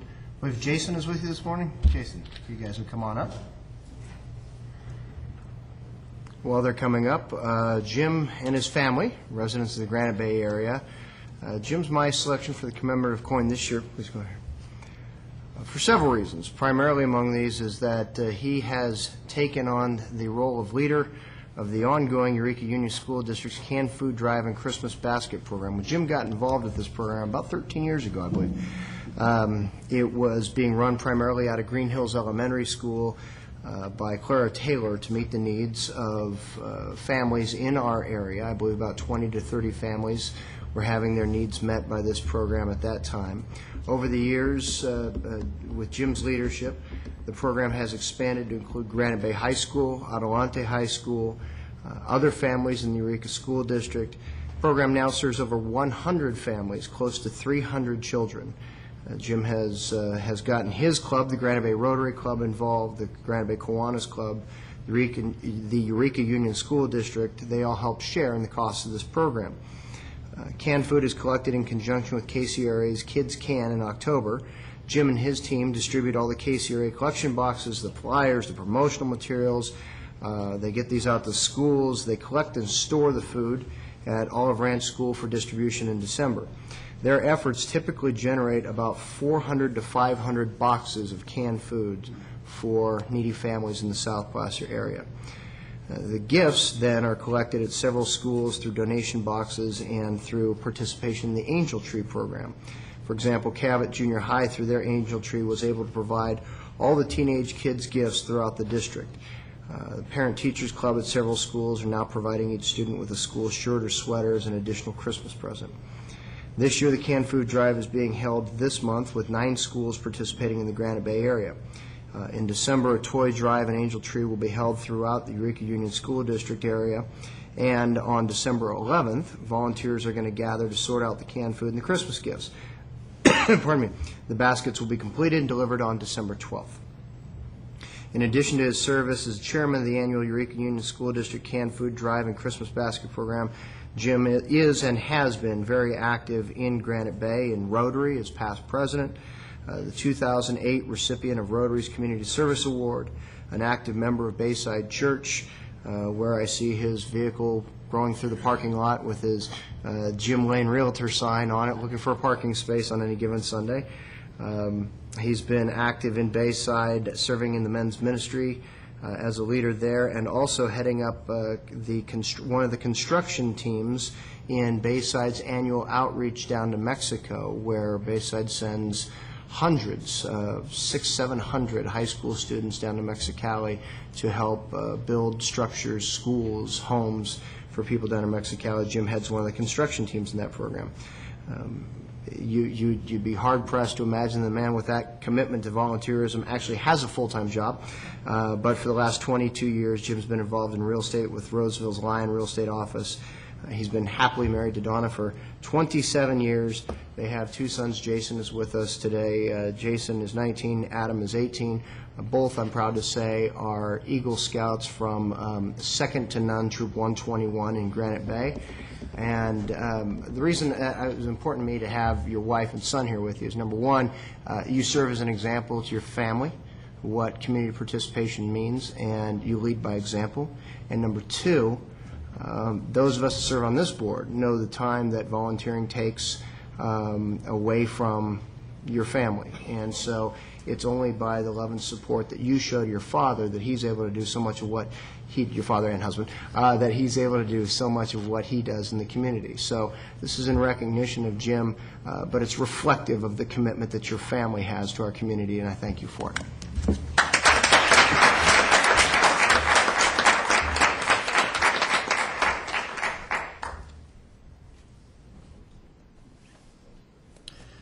around there. Well, you stand over here. We'll keep the beauty together on one side. With the exit side over there. Okay, so let's scoot this way just a little bit.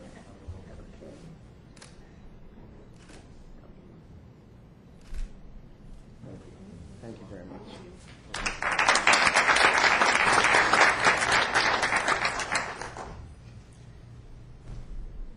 Thank you, Kirk. Now it's my turn. Diane, would you please come to the podium? I get to honor two very special people this morning, and my first one is Diane Howe, who is one of the hardest working individuals I've ever met in my life. She is just a huge asset to her community and to the residents of Placer County. Diane has been a resident of the Dry Creek Placer County community since 1977. She has vast contributions to the Dry Creek community area and to District 1. She is a wife of Steve Howe, mother of 2 daughters and grandmother of 4 grandchildren, not to mention that she also operates a daycare facility at her home. Diane works tirelessly for the community. She has served on the following boards and committees: Parent Club Officer, Room Mother, School Site Council Member 1977 to 1985, Dry Creek Fire District Secretary 1984 to 1999, Dry Creek Joint Elementary School Board of Trustees 1985 to present, and 8 years as president, 9 years as a clerk, and 7 years member. Sacramento Medical Foundation Board of Directors, Blood Source 1990 to 1995, Dry Creek Fire Advisory Committee Vice Chair, Secretary, and Treasurer 2001 to the present, Placer County Board Trustee of the Year 2006, member of various task forces in the school district such as Transportation, Facilities, CSR, SALT, and Strategic Planning. She's worked on various school bond elections for Roseville High School and Dry Creek schools. And she's also one of my stalwart members of my MAC, the only one I've got, thank goodness I only got one. 2000 to the present, Diane has provided much guidance to us during the transition from Bill Santucci to myself and has just been a huge asset. She has a great historical knowledge of the Dry Creek community in District 1, and again, she just serves tirelessly. I don't know where she finds the energy, but she is such an asset to that community and to me and to the residents that live in the Dry Creek community. So it's my great honor to give her this commemorative coin.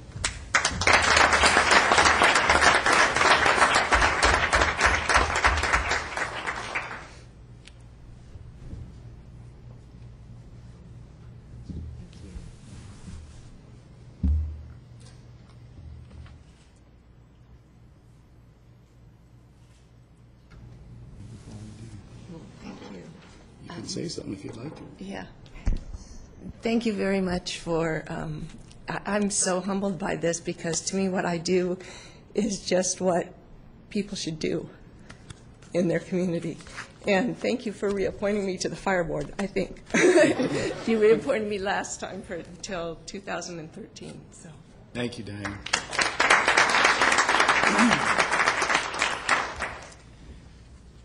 Now my next honoree is a person that always makes me feel like a better person when I'm with him, especially around military, and we were together last Wednesday morning. But Colonel Lathrop, would you please come forward? He has his wife with him. Mary, would you like to join him?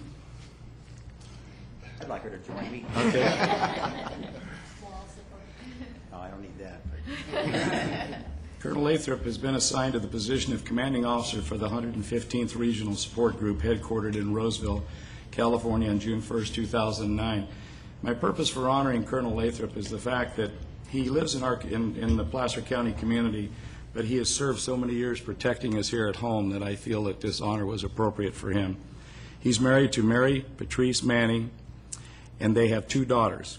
During his military career, Colonel Lathrop served in the demilitarized zone in the Republic of South Korea, participated in both Operations Desert Shield and Desert Storm, additionally served as a Deputy Commanding Officer for the 40th Corps Support Group deployed to Balad, Iraq in support of Operation Iraqi Freedom, from September 2005 to September 2006.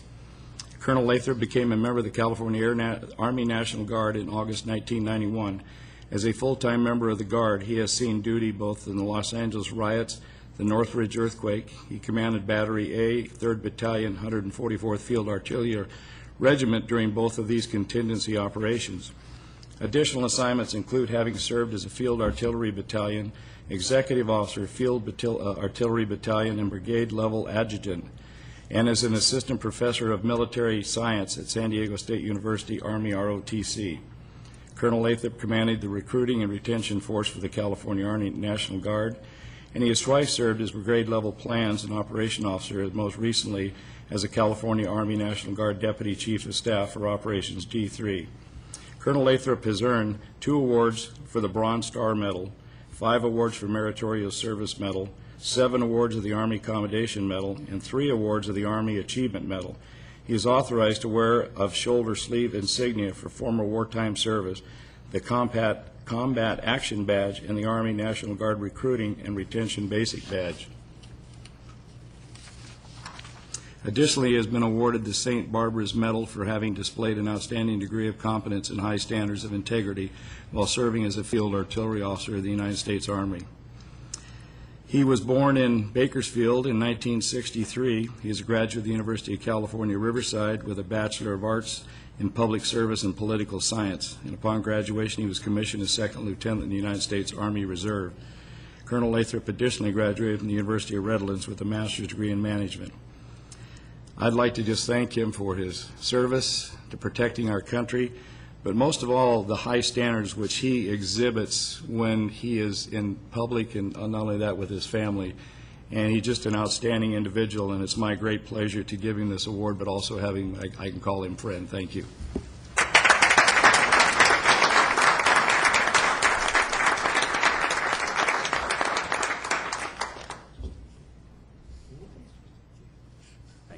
Thank you for your service. Why don't we take a picture? You're welcome.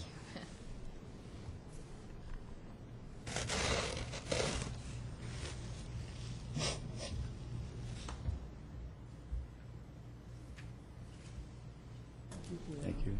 You're welcome to say something if you'd like. Never at a loss for words. I just want to take this opportunity to thank you all for recognizing all of us today. It's not very often that we enjoy this honor, I'm sure. Especially from our elected officials. Our interactions with you are somewhat limited at times. I for one, take this opportunity to thank you and to say that it's appreciated. Thank you for your service to our country, and God bless you all. Thank you.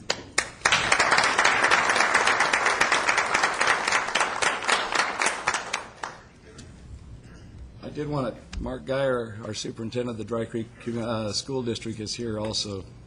I don't know whether you knew he was here, Diane in the background, but they're back there supporting you. But thank all of you, all of the awardees today. Just it's our honor to actually to do this, and we appreciate your service. Thank you. Okay, we'll move on to 8B.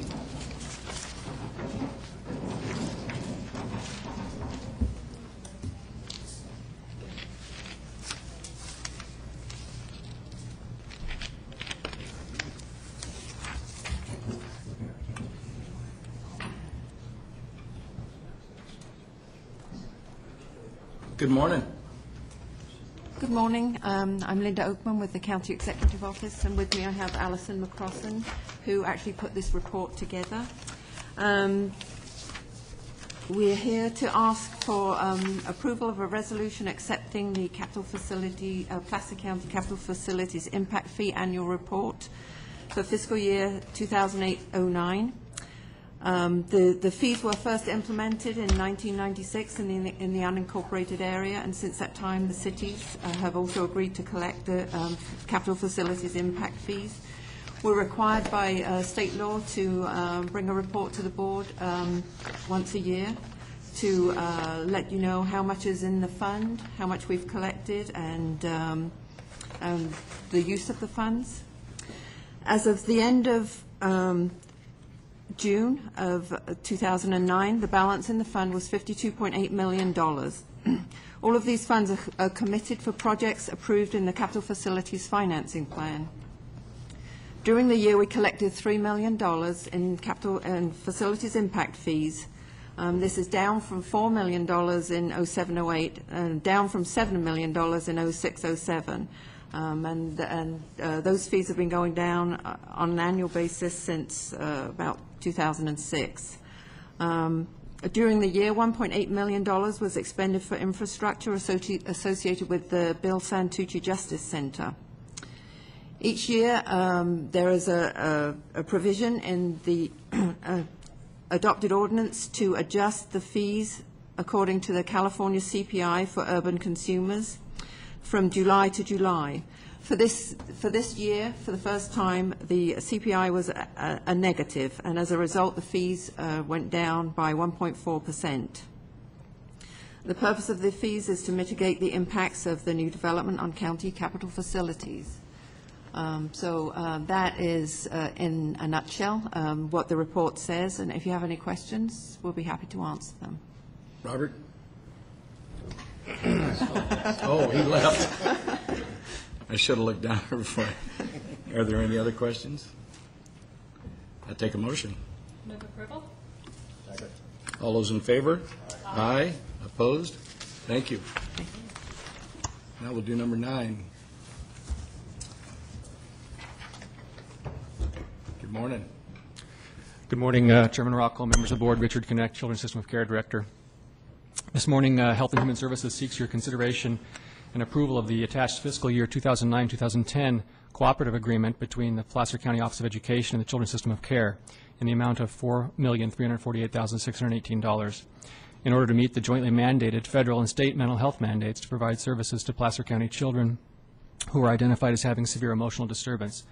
This unique partnership, first approved by your board 4 years ago, allows the county to continue efforts to provide the least restrictive and most efficient and effective mental health services possible to these students. These early intervention programs allow staff to deliver services on county school campuses, in community clinics, and at 3 special education sites, and effectively prevent long gaps in service delivery and the associated costs to schools and families. Over 70% of the children served in this under this agreement, for example, return to their regular school classrooms within 2 years of starting service, avoiding the family and personal stigma of group home or residential care. Under this agreement, waiting lists and service gaps which plague other communities do not exist in Placer County. The net county cost for these services is approximately $15,000. A budget attachment under item B is included for your consideration, and appreciate your consideration of this item. I'd be happy to answer any questions. Can we take both of them together or one at a time? Both together? Okay. Any questions? Do I have a motion? Move approval 9A and B. Second. Roll call. Montgomery. Yes. Holmes. Yes. Euler. Rockwell. Yes. Thank you. Thank you. Mr. Starr.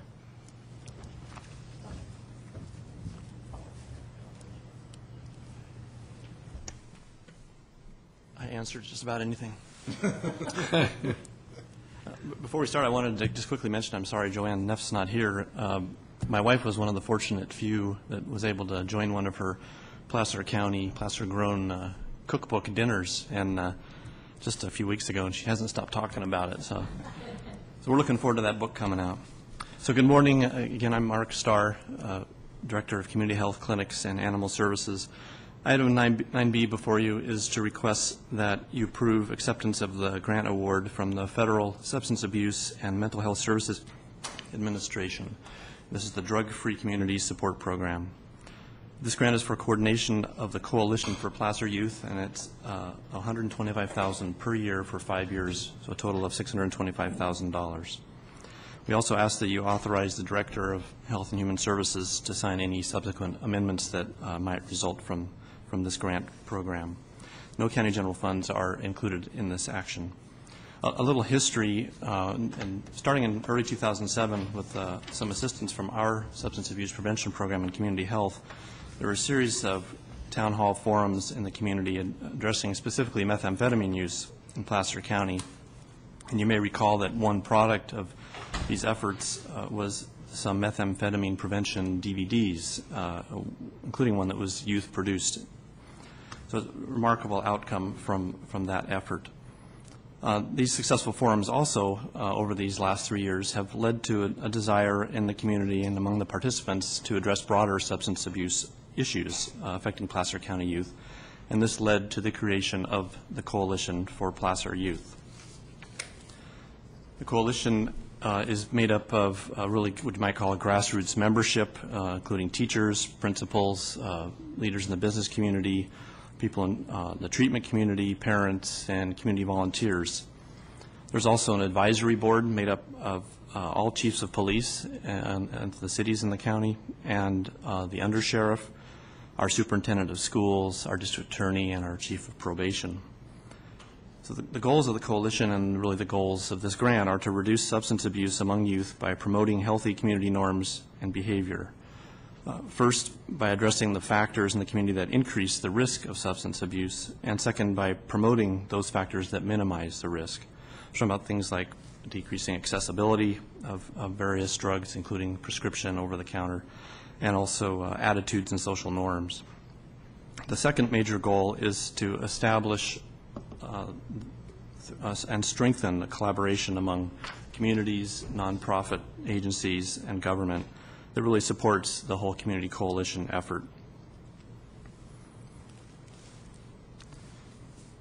The coalition, in partnering with our substance abuse prevention program, applied for, basically the coalition submitted the application and needed a fiscal entity like ours to be the actual grantee. So applied and was awarded this grant, and we are one of 161 communities in the nation selected out of 417 applicants. So it was a competitive process and quite a successful application. The vast majority of the funds from this grant are to support local community groups in the areas of outreach, program coordination, and program evaluation. The coalition will reach out to the community to be active participants in assessing youth substance use and root causes of use. It's really prevention-oriented. It also will conduct planning, implementation, evaluation, and sustaining some of these strategies and partnerships. In Placer County, the grant focuses on reducing youth alcohol use and reducing prescription and over-the-counter drug use, and misuse, I should say, by implementing strategies that affect those behaviors. So there's 5 subcommittees in the coalition. The social host subcommittee, which addresses underage alcohol use, the prescription over-the-counter abuse subcommittee, which does what it says, and those are the 2 main focus areas of the coalition. And then there's other subcommittees that include some of our partners, the Placer County Latino Leadership Council subcommittee, the Placer County Youth Commission that you all established last spring, and the Awareness and Media Subcommittee. Some of the coalition's recent successful programs include the Parents Who Host Lose the Most campaign. You may recall that one began a little over a year ago. That's regarding underage alcohol use and an effort to get increased parent awareness about the use of alcohol and not to host parties where alcohol might be served is a big push. Another one is What Parents Should Know program that just was really a student-run driven educational efforts for parents to say, wake up and smell the roses kind of program. That was just a few weeks ago. And then last week, the kickoff of this prescription over-the-counter program. So with this grant, the coalition expects many more successes in substance abuse prevention. Thank you. I'll take any questions. Any questions? Seeing none, I'll take a motion. Is that for A and B both? Is that okay? Yes. Okay. Move approval of item 9B, A, and B. Second. All in favor? Aye. Opposed? Thank you. Thank you. We have time to do Mr. Kratz? Yes. Good morning, Chairman Rockholm, members of the board. Here for Public Works, Peter Kratz, and here to present item 10 for the Auburn-Folsom Road Widening Middle Phase project, asking for your authorization to award the construction contract for that project. Public Works is proposing to construct the middle phase of the Auburn-Folsom Road Widening project with proposed improvements including widening the road from 2 lanes to 4 lanes, from 1,500 feet north of Oak Hill Drive intersection to 1,500 feet south of the Eureka Road intersection, which is about 0.8 mile, and replace the San Juan Water District water line through the project area. Construction is scheduled to begin in spring 2010 and will take 2 construction seasons to complete, including tree removal, which should start soon, that will need to get done sometime between now and February. As you've heard in, I think, previous items today, the bid climate for capital projects is still very good. With this advertisement, we had 9 bidders competing with bids ranging from just under $4.3 million to $5.9 million, with the low bidder awarded to Western Engineering with their low bid at, again, just under $4.3 million. The engineer's estimate was $7.1 million, so a substantial savings in the bid for this project. Environmentally, the project has been cleared from both federal and state environmental regulations for NEPA and CEQA. And fiscally, the cost of the contract, again, $4.3 million. Other costs for management, design, and right-of-way total the project at $6.25 million, with funds stemming from $760,000 from the San Juan Water District to replace the water line, and then federal funding from the American Recovery and Reinvestment Act totaling just over $2 million, and then our Granite Bay traffic impact fees of just under $3 million, $2.88 million, and then prior board action allowing us to use countywide traffic impact fees in the amount of $4.5 million as a loan. We only need just over $500,000 because of the savings on this particular bid. So I'll answer that question real quick because I know it'll come. The ability to move forward on our north phase looks pretty good. The big challenge with our north phase project will be right-of-way acquisition. We have 3 property owners that have been difficult to acquire the right-of-way. But that's, once we get through that, the funding will look pretty good for delivering that project as a future project. So with that, I'll summarize by asking you to adopt a resolution authorizing the chairman of the Board of Supervisors to award and execute the construction contract with County Council and Risk Management review and approval for the Auburn Folsom Road Widening Middle Phase Project to the lowest responsible and responsive bidder, Western Engineering, for just under $4.3 million, and authorize our Director of Public Works to execute contract change orders in the amount of 10% of the contract amount if deemed necessary. Happy to answer any I like questions the you might look have. that Ken just got in his face when we'd authorize him to sign that check. Any questions? Kurt?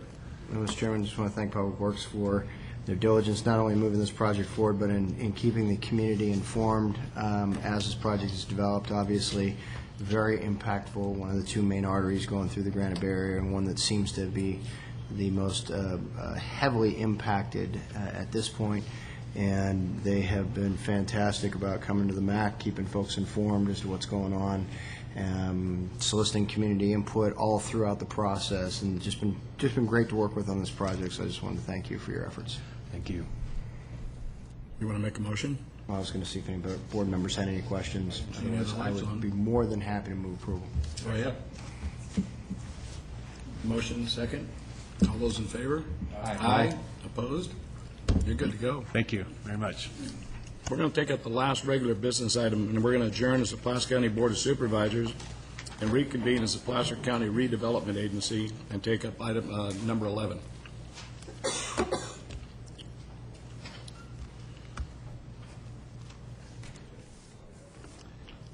Thank you. The item before you today is regarding the redevelopment agency-owned 6.2-acre site on Silver Bend Way, which we acquired last year as a result of a settlement of with the previous owner who was in default on an agency loan. The site is within the North Auburn redevelopment project area and is vacant and zoned for multifamily residential use. Since acquiring the site, the agency has coordinated activities of the sheriff, county code enforcement, CAL FIRE, and private contractors to make improvements, including grading improved access for emergency vehicles and removing substantial amounts of trash, debris, brush, which was a fire hazard, and several homeless encampments. On May 26, 2009, your board authorized the agency to release a request for proposals for finding a developer for the site. We received 4 proposals in response to that RFP from USA Properties Fund, Pacific West Companies, Auburn Eco Housing, and Community Housing Opportunities. The proposals were rated based on the following criteria: demonstrated successful development experience and capability of the teams, demonstrated financial knowledge and capability, quality of the proposals, and compatibility with the agency's goals. As a result of this process, USA Properties Fund is recommended for selection. They are proposing to develop and manage approximately 65 rental housing units at varying levels of affordability on the site. USA has extensive experience planning, constructing, and operating successful housing projects totaling more than 10,000 dwelling units and including several projects in Placer County and the greater Sacramento area. The proposed action before you is to select a USA Properties Fund team and authorize the Chief Assistant CEO Redevelopment Director to execute an exclusive negotiating rights agreement, or ENRA, for development of the agency property. The ENRA would obligate the agency to negotiate exclusively with the USA team for 180 days, with the intended result of reaching agreement on a disposition and development agreement, or DDA, to set terms for disposition of the agency land and the financing, implementation, and operation of the project. The ENRA would authorize the Chief Assistant CEO Redevelopment Director to extend the agreement for another 180 days if both parties felt that this was in their interests. The RFP advertised that the agency would consider offering the 6.2-acre site as well as up to $2 million of agency financing from housing set-aside bond proceeds for development of a desirable project.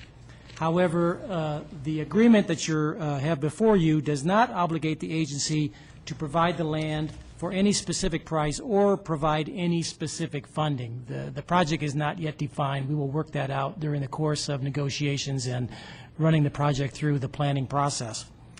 The financial and project terms will be negotiated by the parties and spelled out in a DDA, which will come before your board at the end of this process. That concludes my presentation, but I will point out that Brandon Denon, Brandon, you want to raise your hand, of USA Properties is also here if you have any questions for them. Any questions? Anyone in the audience wish to comment on this item? I'll bring it back to the board. Move approval.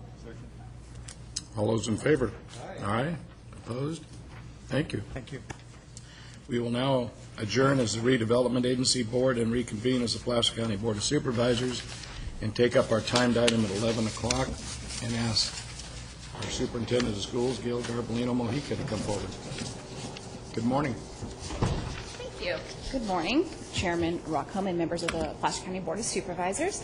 I'm here with my annual requirement to report to you the status of the Williams schools. Those are schools within our county that are scoring on the Academic Performance Index, the measure set by the state of California, to rank schools as part of their performance. And schools that are ranked in a decile 1, 2, or 3 are considered Williams schools and are subject to additional scrutiny and oversight and accountability by the county superintendent as set forth in Education Code 1240C. So with that,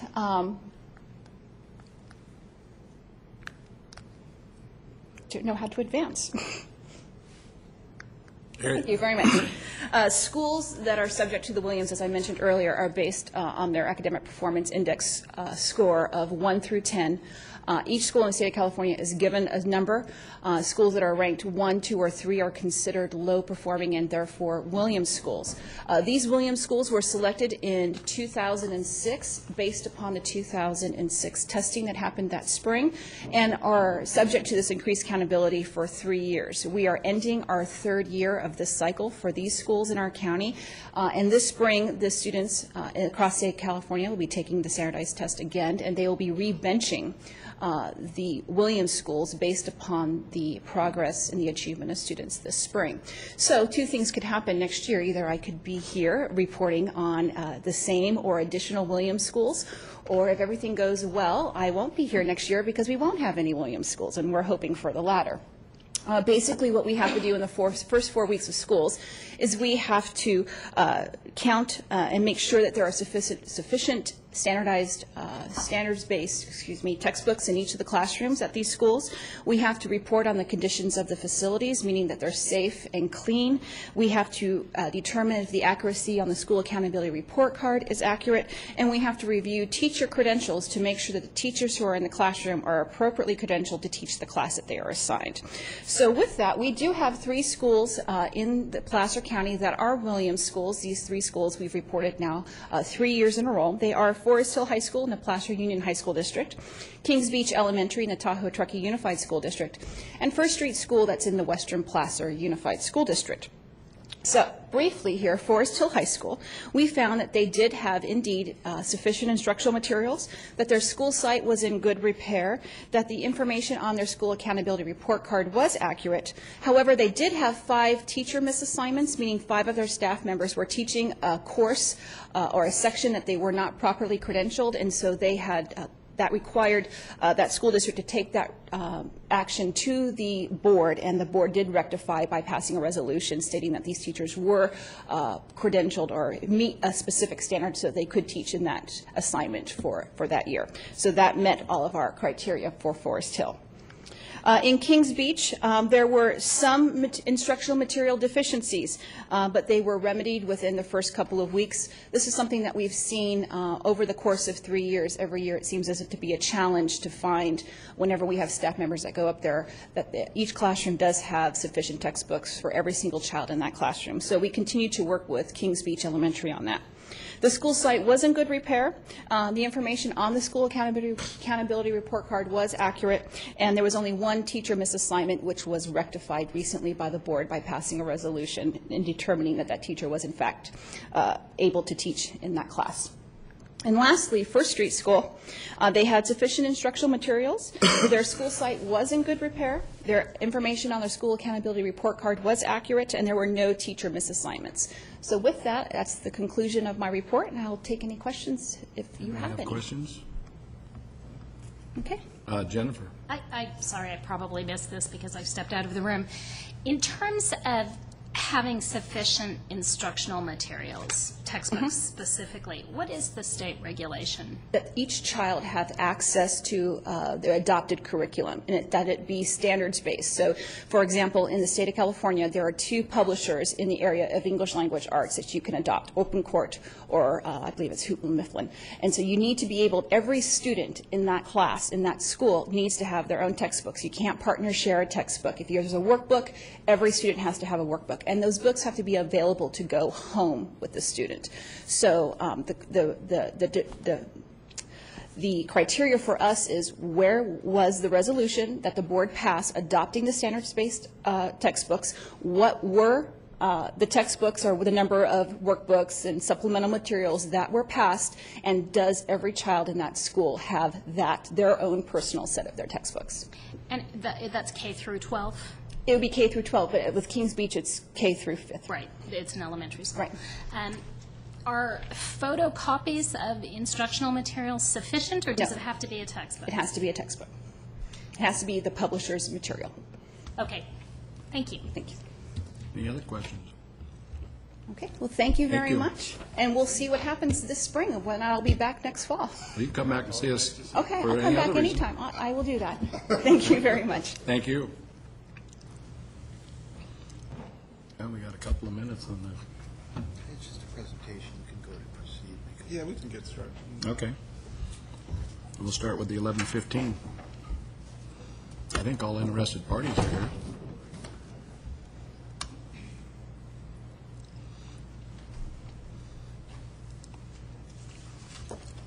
Good morning.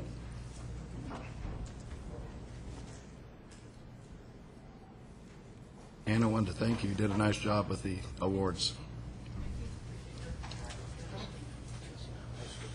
It was my honor to do it. We can't share this material. We all have to have our own material. You bet. We just need one, right? Way too many.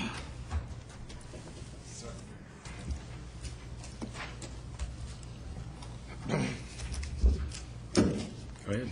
Good morning, Mr. Chairman, members of the board. Therese Leonard with the Executive Office.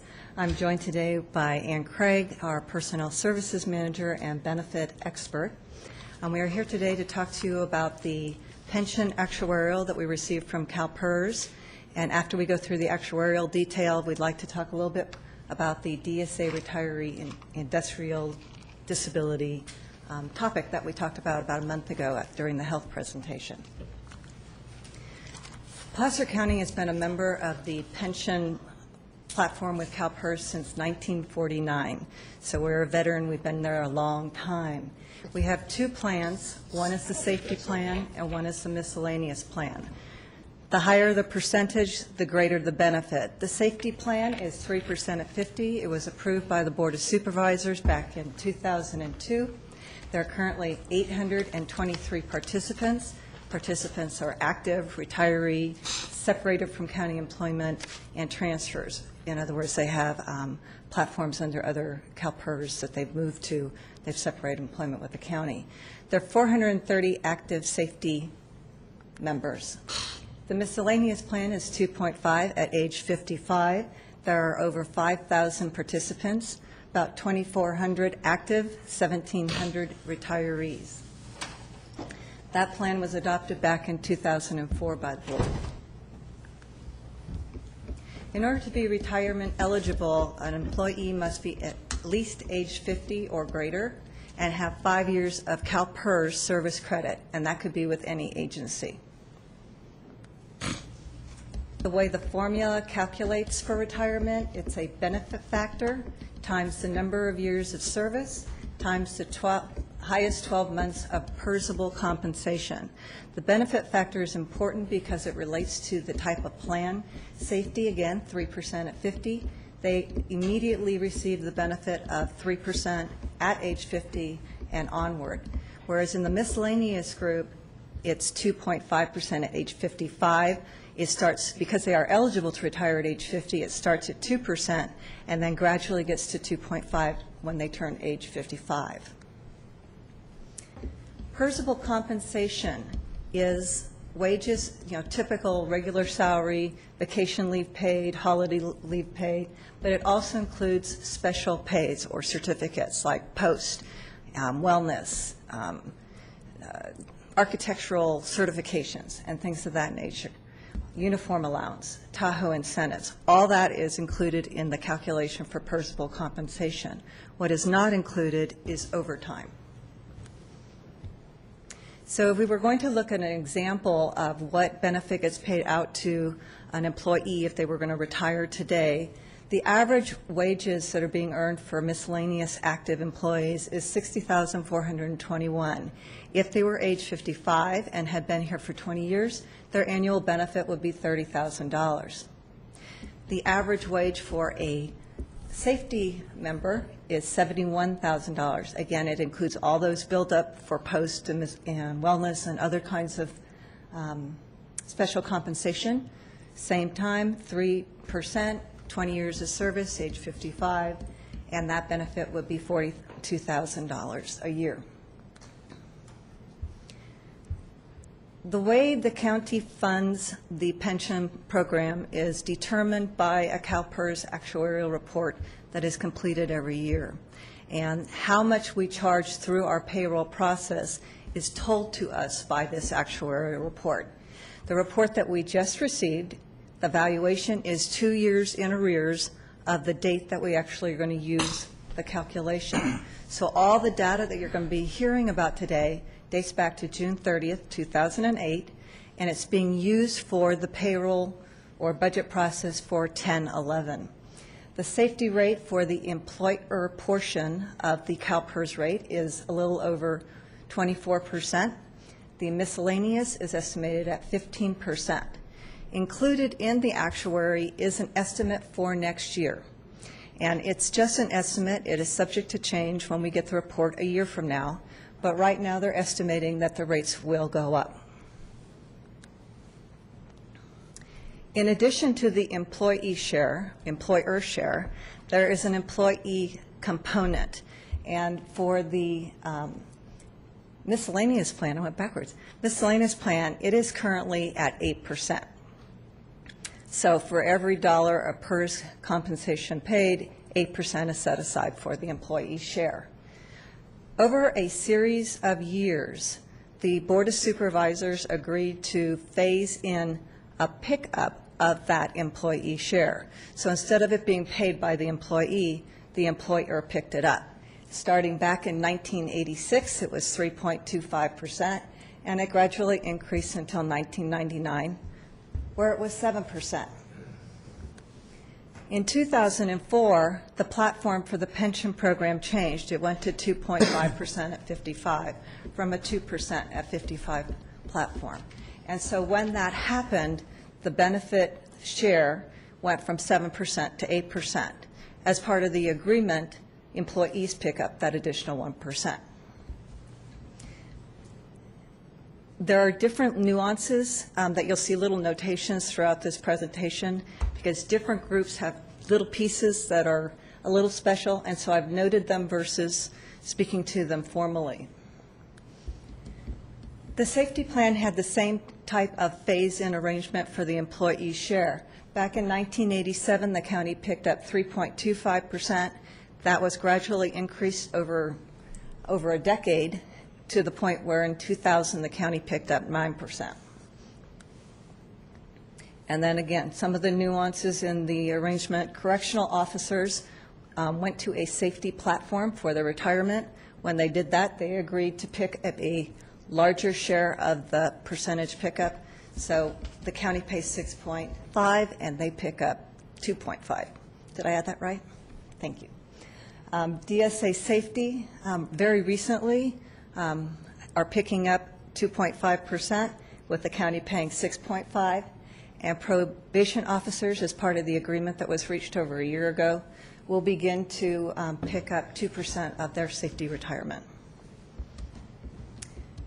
As you can see from this chart, which is very colorful, this only speaks to the piece that is paid for by the county, not the employee pickup that they're actually paying out. If you look back to the years when the two platforms were approved, the 2002 safety and the 2004 miscellaneous, the rates were very low at that time.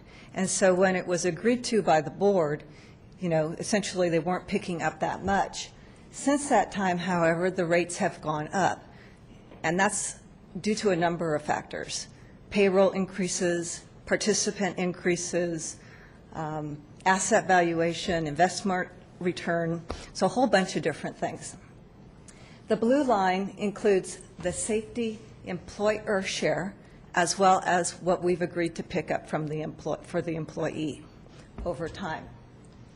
If we had not agreed to pick up the 9% for safety, it would be the red line, which is significantly lower. And the same goes for the miscellaneous plan.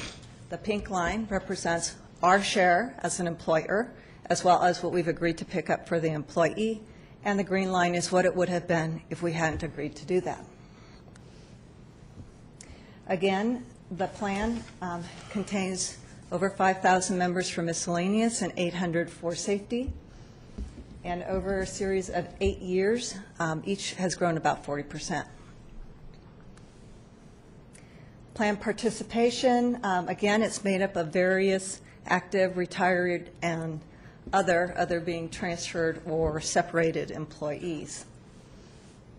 All the participants in this chart show growth, and I expect that we'll continue to see that over the next several decades.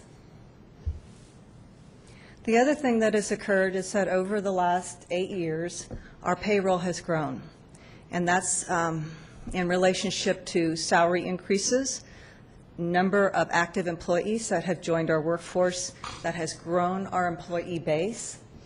Our active average pay hasn't grown as fast, so you can see that a lot of the growth has been related to additions of employees versus payroll growth. And then the retiree average benefit has also grown significantly, and that's because when we went to a different platform, they get a better benefit rate. The safety average annual pension benefit is about $32,000 a year. You have three different categories there: service retirement, industrial disability, as well as all categories, and that includes death, non-industrial disability, and things of that nature. So the average for all is on the very far right. The average age for a safety retiree is 60. It's relatively young. The average age for a safety active is 39, also very young. About 74% of our active workforce in the safety plan is under the age of 45. When we look at the miscellaneous plan, you can see that the average benefit is significantly lower at $14,000 a year. Same representation. The average age for the miscellaneous retiree is 67, and the average age for the active is 47. 74% of our actives are over the age of 45. Funding strategy. Every year through the budget process, we plan for and recognize the obligation as indicated in the actuarial report. Over the last several years, we have contributed millions of dollars towards this benefit. It's grown almost $9 million in the last 4 years. And this is just a pictorial representation of that. These are not in addition to, they are part of. So essentially the blue line is the county budget in its entirety, and as a subsection, the red and the green are public safety fund and general fund components of that. Whoops. So with any actuarial report, it's a very fluid document, and it's going to change from year to year. It's particularly going to change from this year, the one we just got, to next year.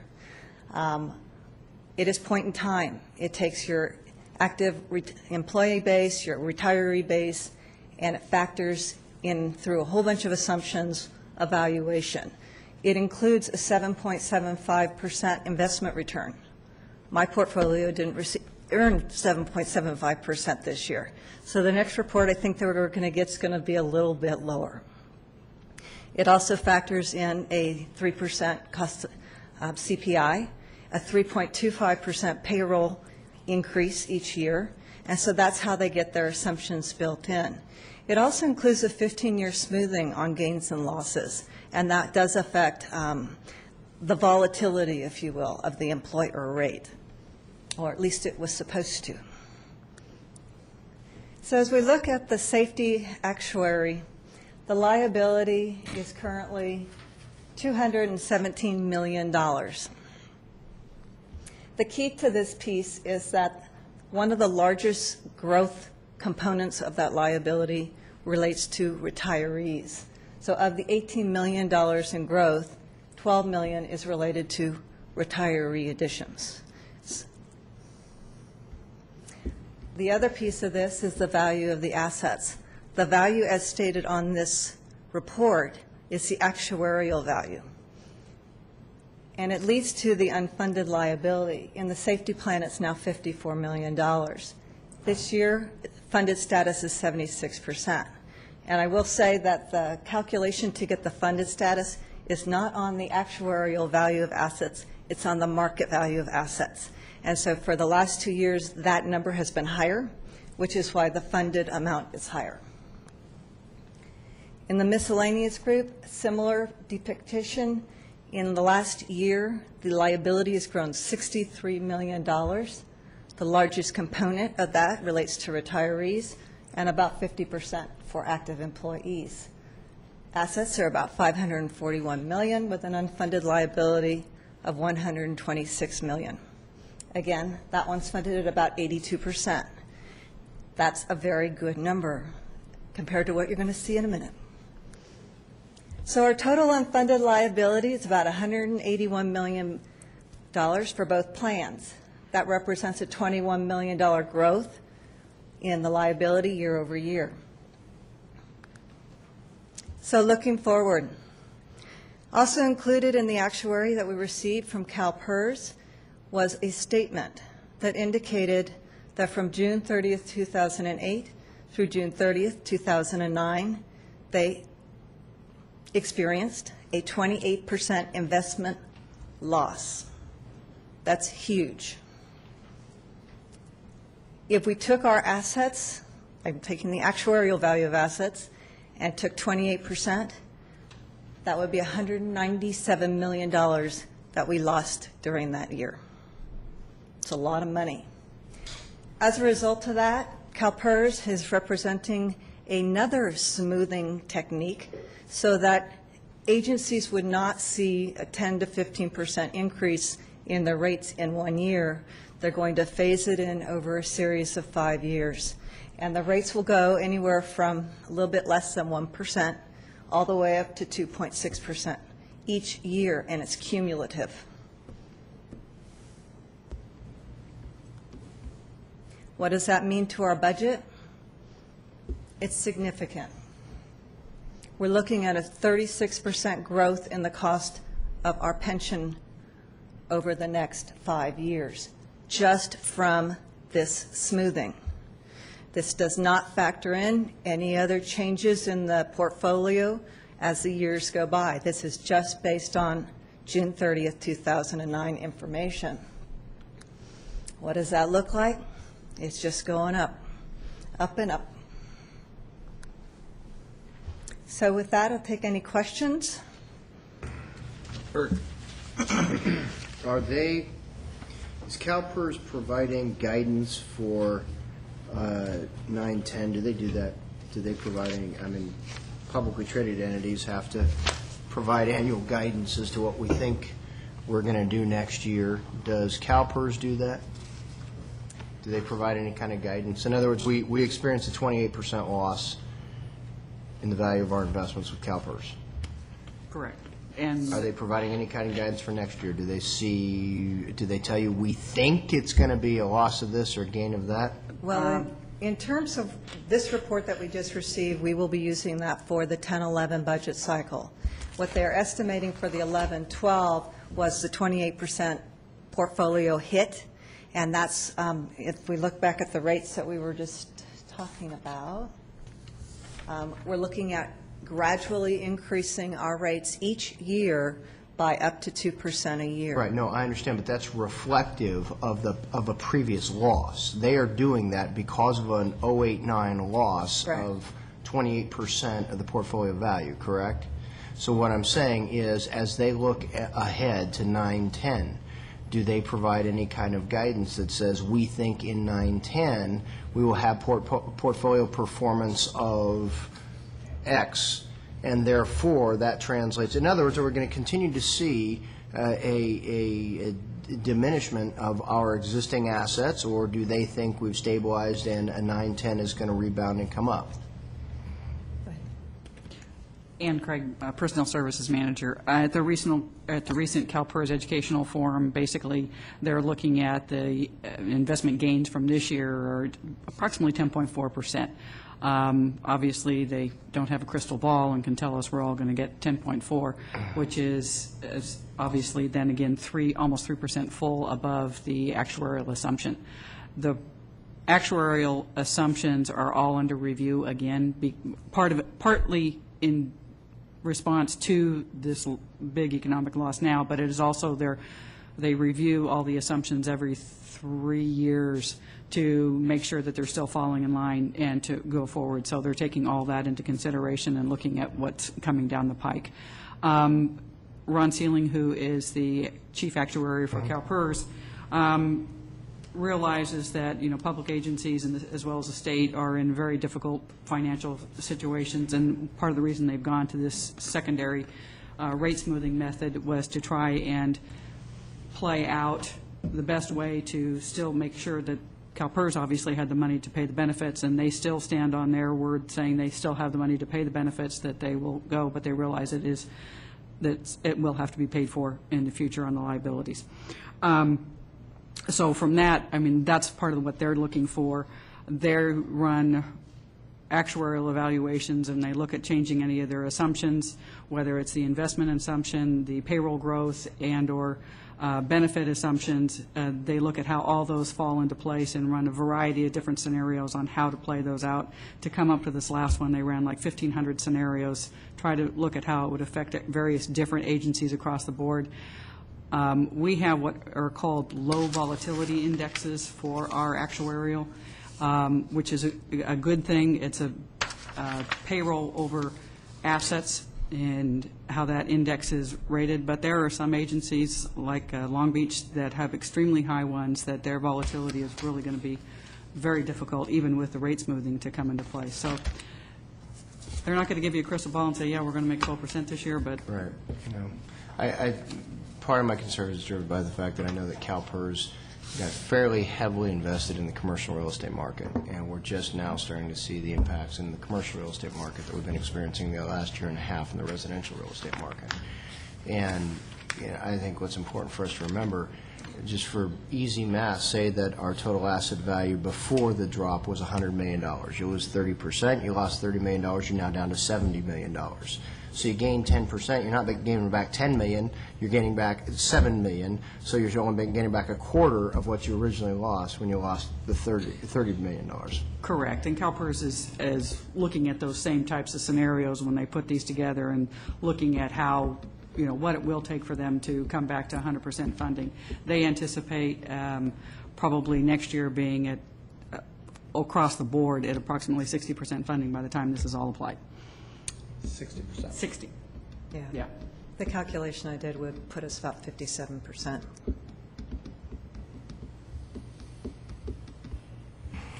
Oh, I mean, there are other pieces of the puzzle when you look at some of the actuarial information is that, you know, it's a long, you know, I mean, it's similar to what we always hear with our own retirement stuff. It's long-term investment. You have to be going for the long haul and looking at that. But they look at it as an ongoing life perpetual fund that will all outlive us, and which is obviously the goal. But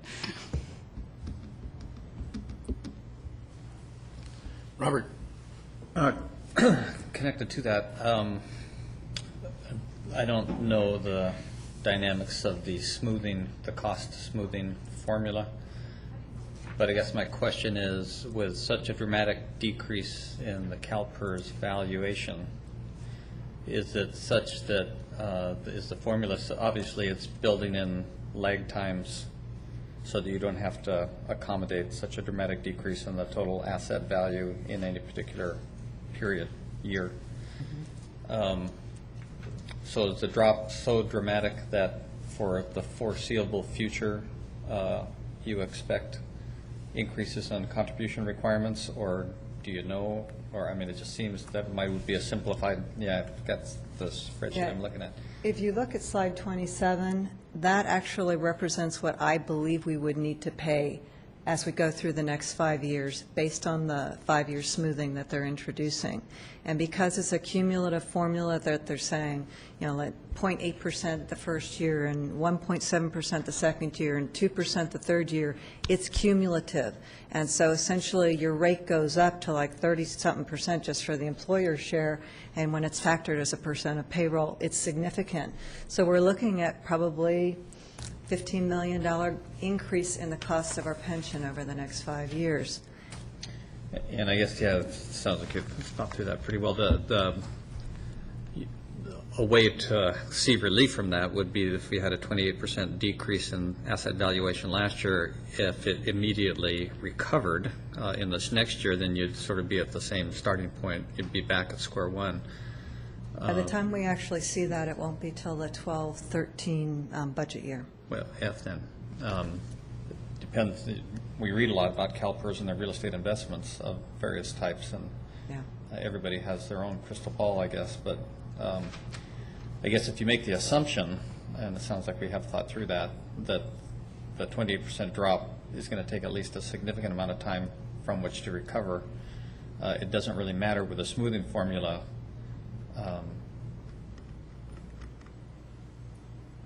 Still going to have to be catching up on that smoothing formula over time, unless that 20% decrease was recovered in a very short period of time. Absolutely right. Jennifer. Thank you, Therese. I wanted to get back to slides 23 and 24 and make sure I understand what I'm really seeing there in terms of the unfunded liability portions. The miscellaneous Okay, we'll start with safety. The safety unfunded liability, June 30th, 2008, $54,620,000 and change. That's for the 823 employees who are on that program. It's for the 823 participants, some of which are active and some are retired. And Right, okay.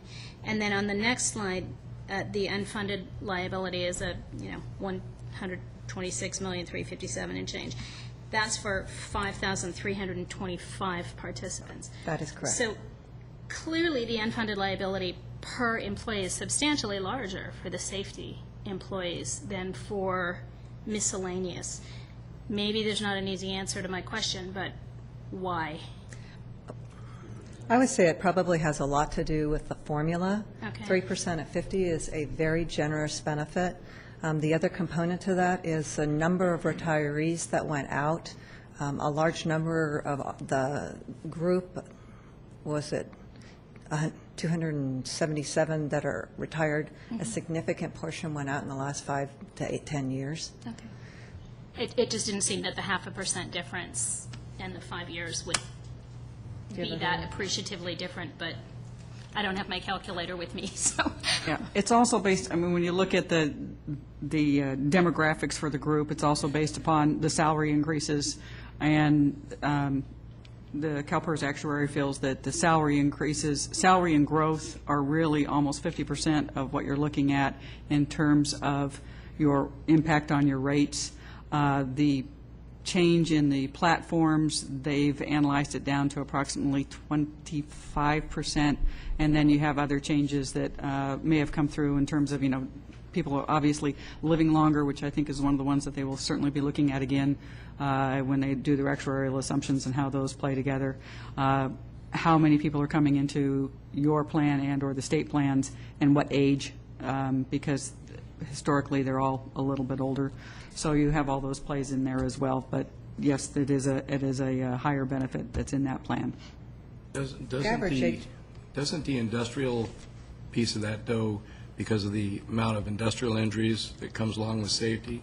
That's true, too. And then most officers that retire, deputies that retire with 20 years at age 50 or beyond, the average lifespan is only 7 years. And so they collect, I think that's correct. Actually, we did do some research on that because it was a topic that came up in the conversation back in October. And based on all the information that we've been able to glean, the insurance companies do not recognize officers in any distinct difference than the average person. So the life expectancy for an officer is actually the same as it would be for any of us. In addition to that, they aren't even listed in the top 10 most dangerous jobs. Firefighters get it. Yeah. So, essentially, I can't find any statistics that actually support that they have a younger life expectancy.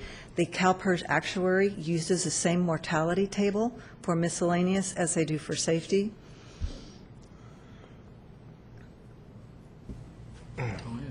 And the other factor that may be relevant to you, Supervisor Montgomery, is the average age for the safety retiree is only 60. That's very young, and if the life expectancy is in 70s, 80s, 90s, it's a long time to be funding a significant pension. If you recall, the pension that safety receives is like 3 times the size of miscellaneous. That's the other component to the size of the unfunded liability. And as I was just going to add that it is the cumulative effect of the 0.5% 5 years earlier, but when you're multiplying it against a cost basis that's 17.5% higher, the average cost of employee is 17.5% higher in safety than it is in miscellaneous. So the cumulative effect of that 0.5% at 5 years earlier plus that higher basis is really what kicks that up. Thank you for that. If there's no further questions, we can go on to the second portion of the presentation, which has to do with the DSA 80/20 health cost sharing.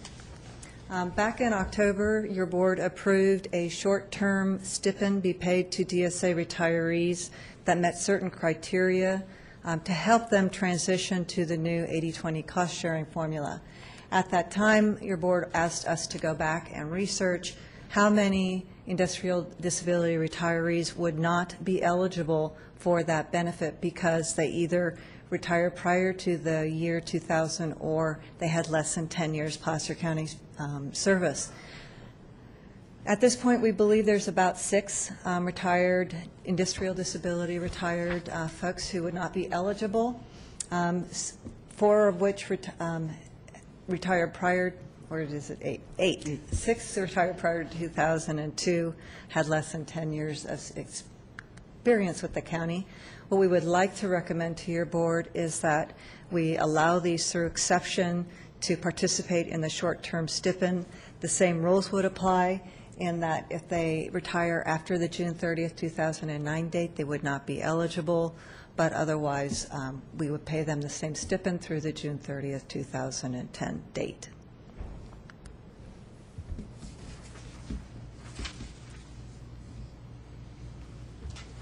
Any questions?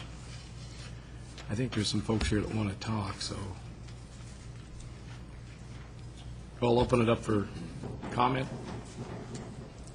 May we please have your name and address? If you're talking for the group, I'll allow you a little bit more time. If the others are going to speak, we'd like you to keep it 3 minutes, please. Okay. Ken Mackold, Auburn, California. We do have a group now that has been authorized by DSA retirees. I'm one of them. Let me just get back for a second on the study for the mortality rate of peace officers. I was part of 3 negotiations for DSA back a long time ago, and that study was done by Stanford. I will find it. I'll get you all a copy. That study came up in at least 2 of the negotiations with the county, and that was considered for the benefits that DSA has today. So I will get that for you. Also on safety retirement, PERS sets all the rules and regulations for safety retirement. DSA didn't negotiate for the safety retirement conditions. DSA negotiated for the different formulas that safety retirement offers. And just for a little background, the 3% at 50, Placer County DSA was one of the last groups to get that. Most of the surrounding agencies already had the 3% at 50, or the old CHP formula. But anyway, the retired group is happy with the stipend that Mr. Miller has recommended and the board approved. As far as the disability, officers on disability, they didn't have a choice in that. If they wanted to work for Placer County, they weren't given the opportunity because of their disability that happened on the job. So to punish someone that doesn't have 10 years because of their disability, I think is wrong. Plain and simple. The 10-year requirement for people coming in from other agencies, I agree with, where the county requires someone to have 10 years, no problem there. But if you didn't make the 10 years because you were disabled, because you were serving the county, I think you need to take a look at that. I think that's what you're recommending, the 8 that are... Yes, Chairman Malcolm. Essentially, our recommendation is that we override that exception for the industrial disability retirees, whether or not they retired prior to 2000 or had less than 10 years of experience. And we do appreciate that. I was going mainly by what was printed on the agenda item, but I heard the difference. Believe me, that is appreciated. So, any questions of the retired group? I don't see any. Just for your information, we are going to be meeting with your representatives to try and work out some kind of a long-term health benefit, and that's our goal. So, all right. Thank you. Thank you. Anyone else wish to speak? All right, I'll bring it back to the board.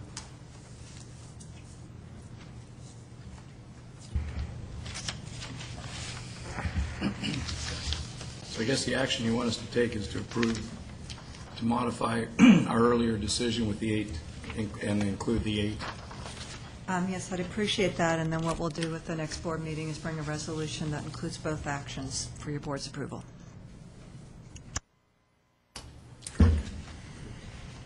Yeah, Mr. Chairman, first of all, appreciate the ongoing effort by the CEO's office to educate our board and the public in general as to how structurally we're looking at a problem that right now, I don't know that I see a way out of. And with the combination of the health benefits discussion that we had previously and the pension benefits discussion that we're just having today, and I'm sure we will look forward to more reports going forward, it I think lays a good foundation, a good framework for what we all, this board as well as the various bargaining units, need to have our eyes open to as we go into next year and sit down and try to figure out how we keep the faith with our employees while keeping our county economically viable. So appreciate this workshop. Look forward to receiving more information as we move forward. And then we'll also move that we go ahead and adopt staff's recommendation to provide for the stipend for the phasing into the cost share formula for that group identified. That good enough? Second. All those in favor? Aye. Aye. Opposed? Thank you. And Therese and Ann, thank you for your work, and especially helping work with the retirees. And that's the best way, is to share information and work together. All right, that's it, with the exception of a closed session. The board will now take up the items on page 3 of its agenda. Item 12, there are 2 litigation matters and labor discussions. While in closed session, the board will adjourn as the board and convene as the Placer County In-Home Supportive Services Public Authority to also do labor discussions, and we will report back later. Okay, we are adjourned.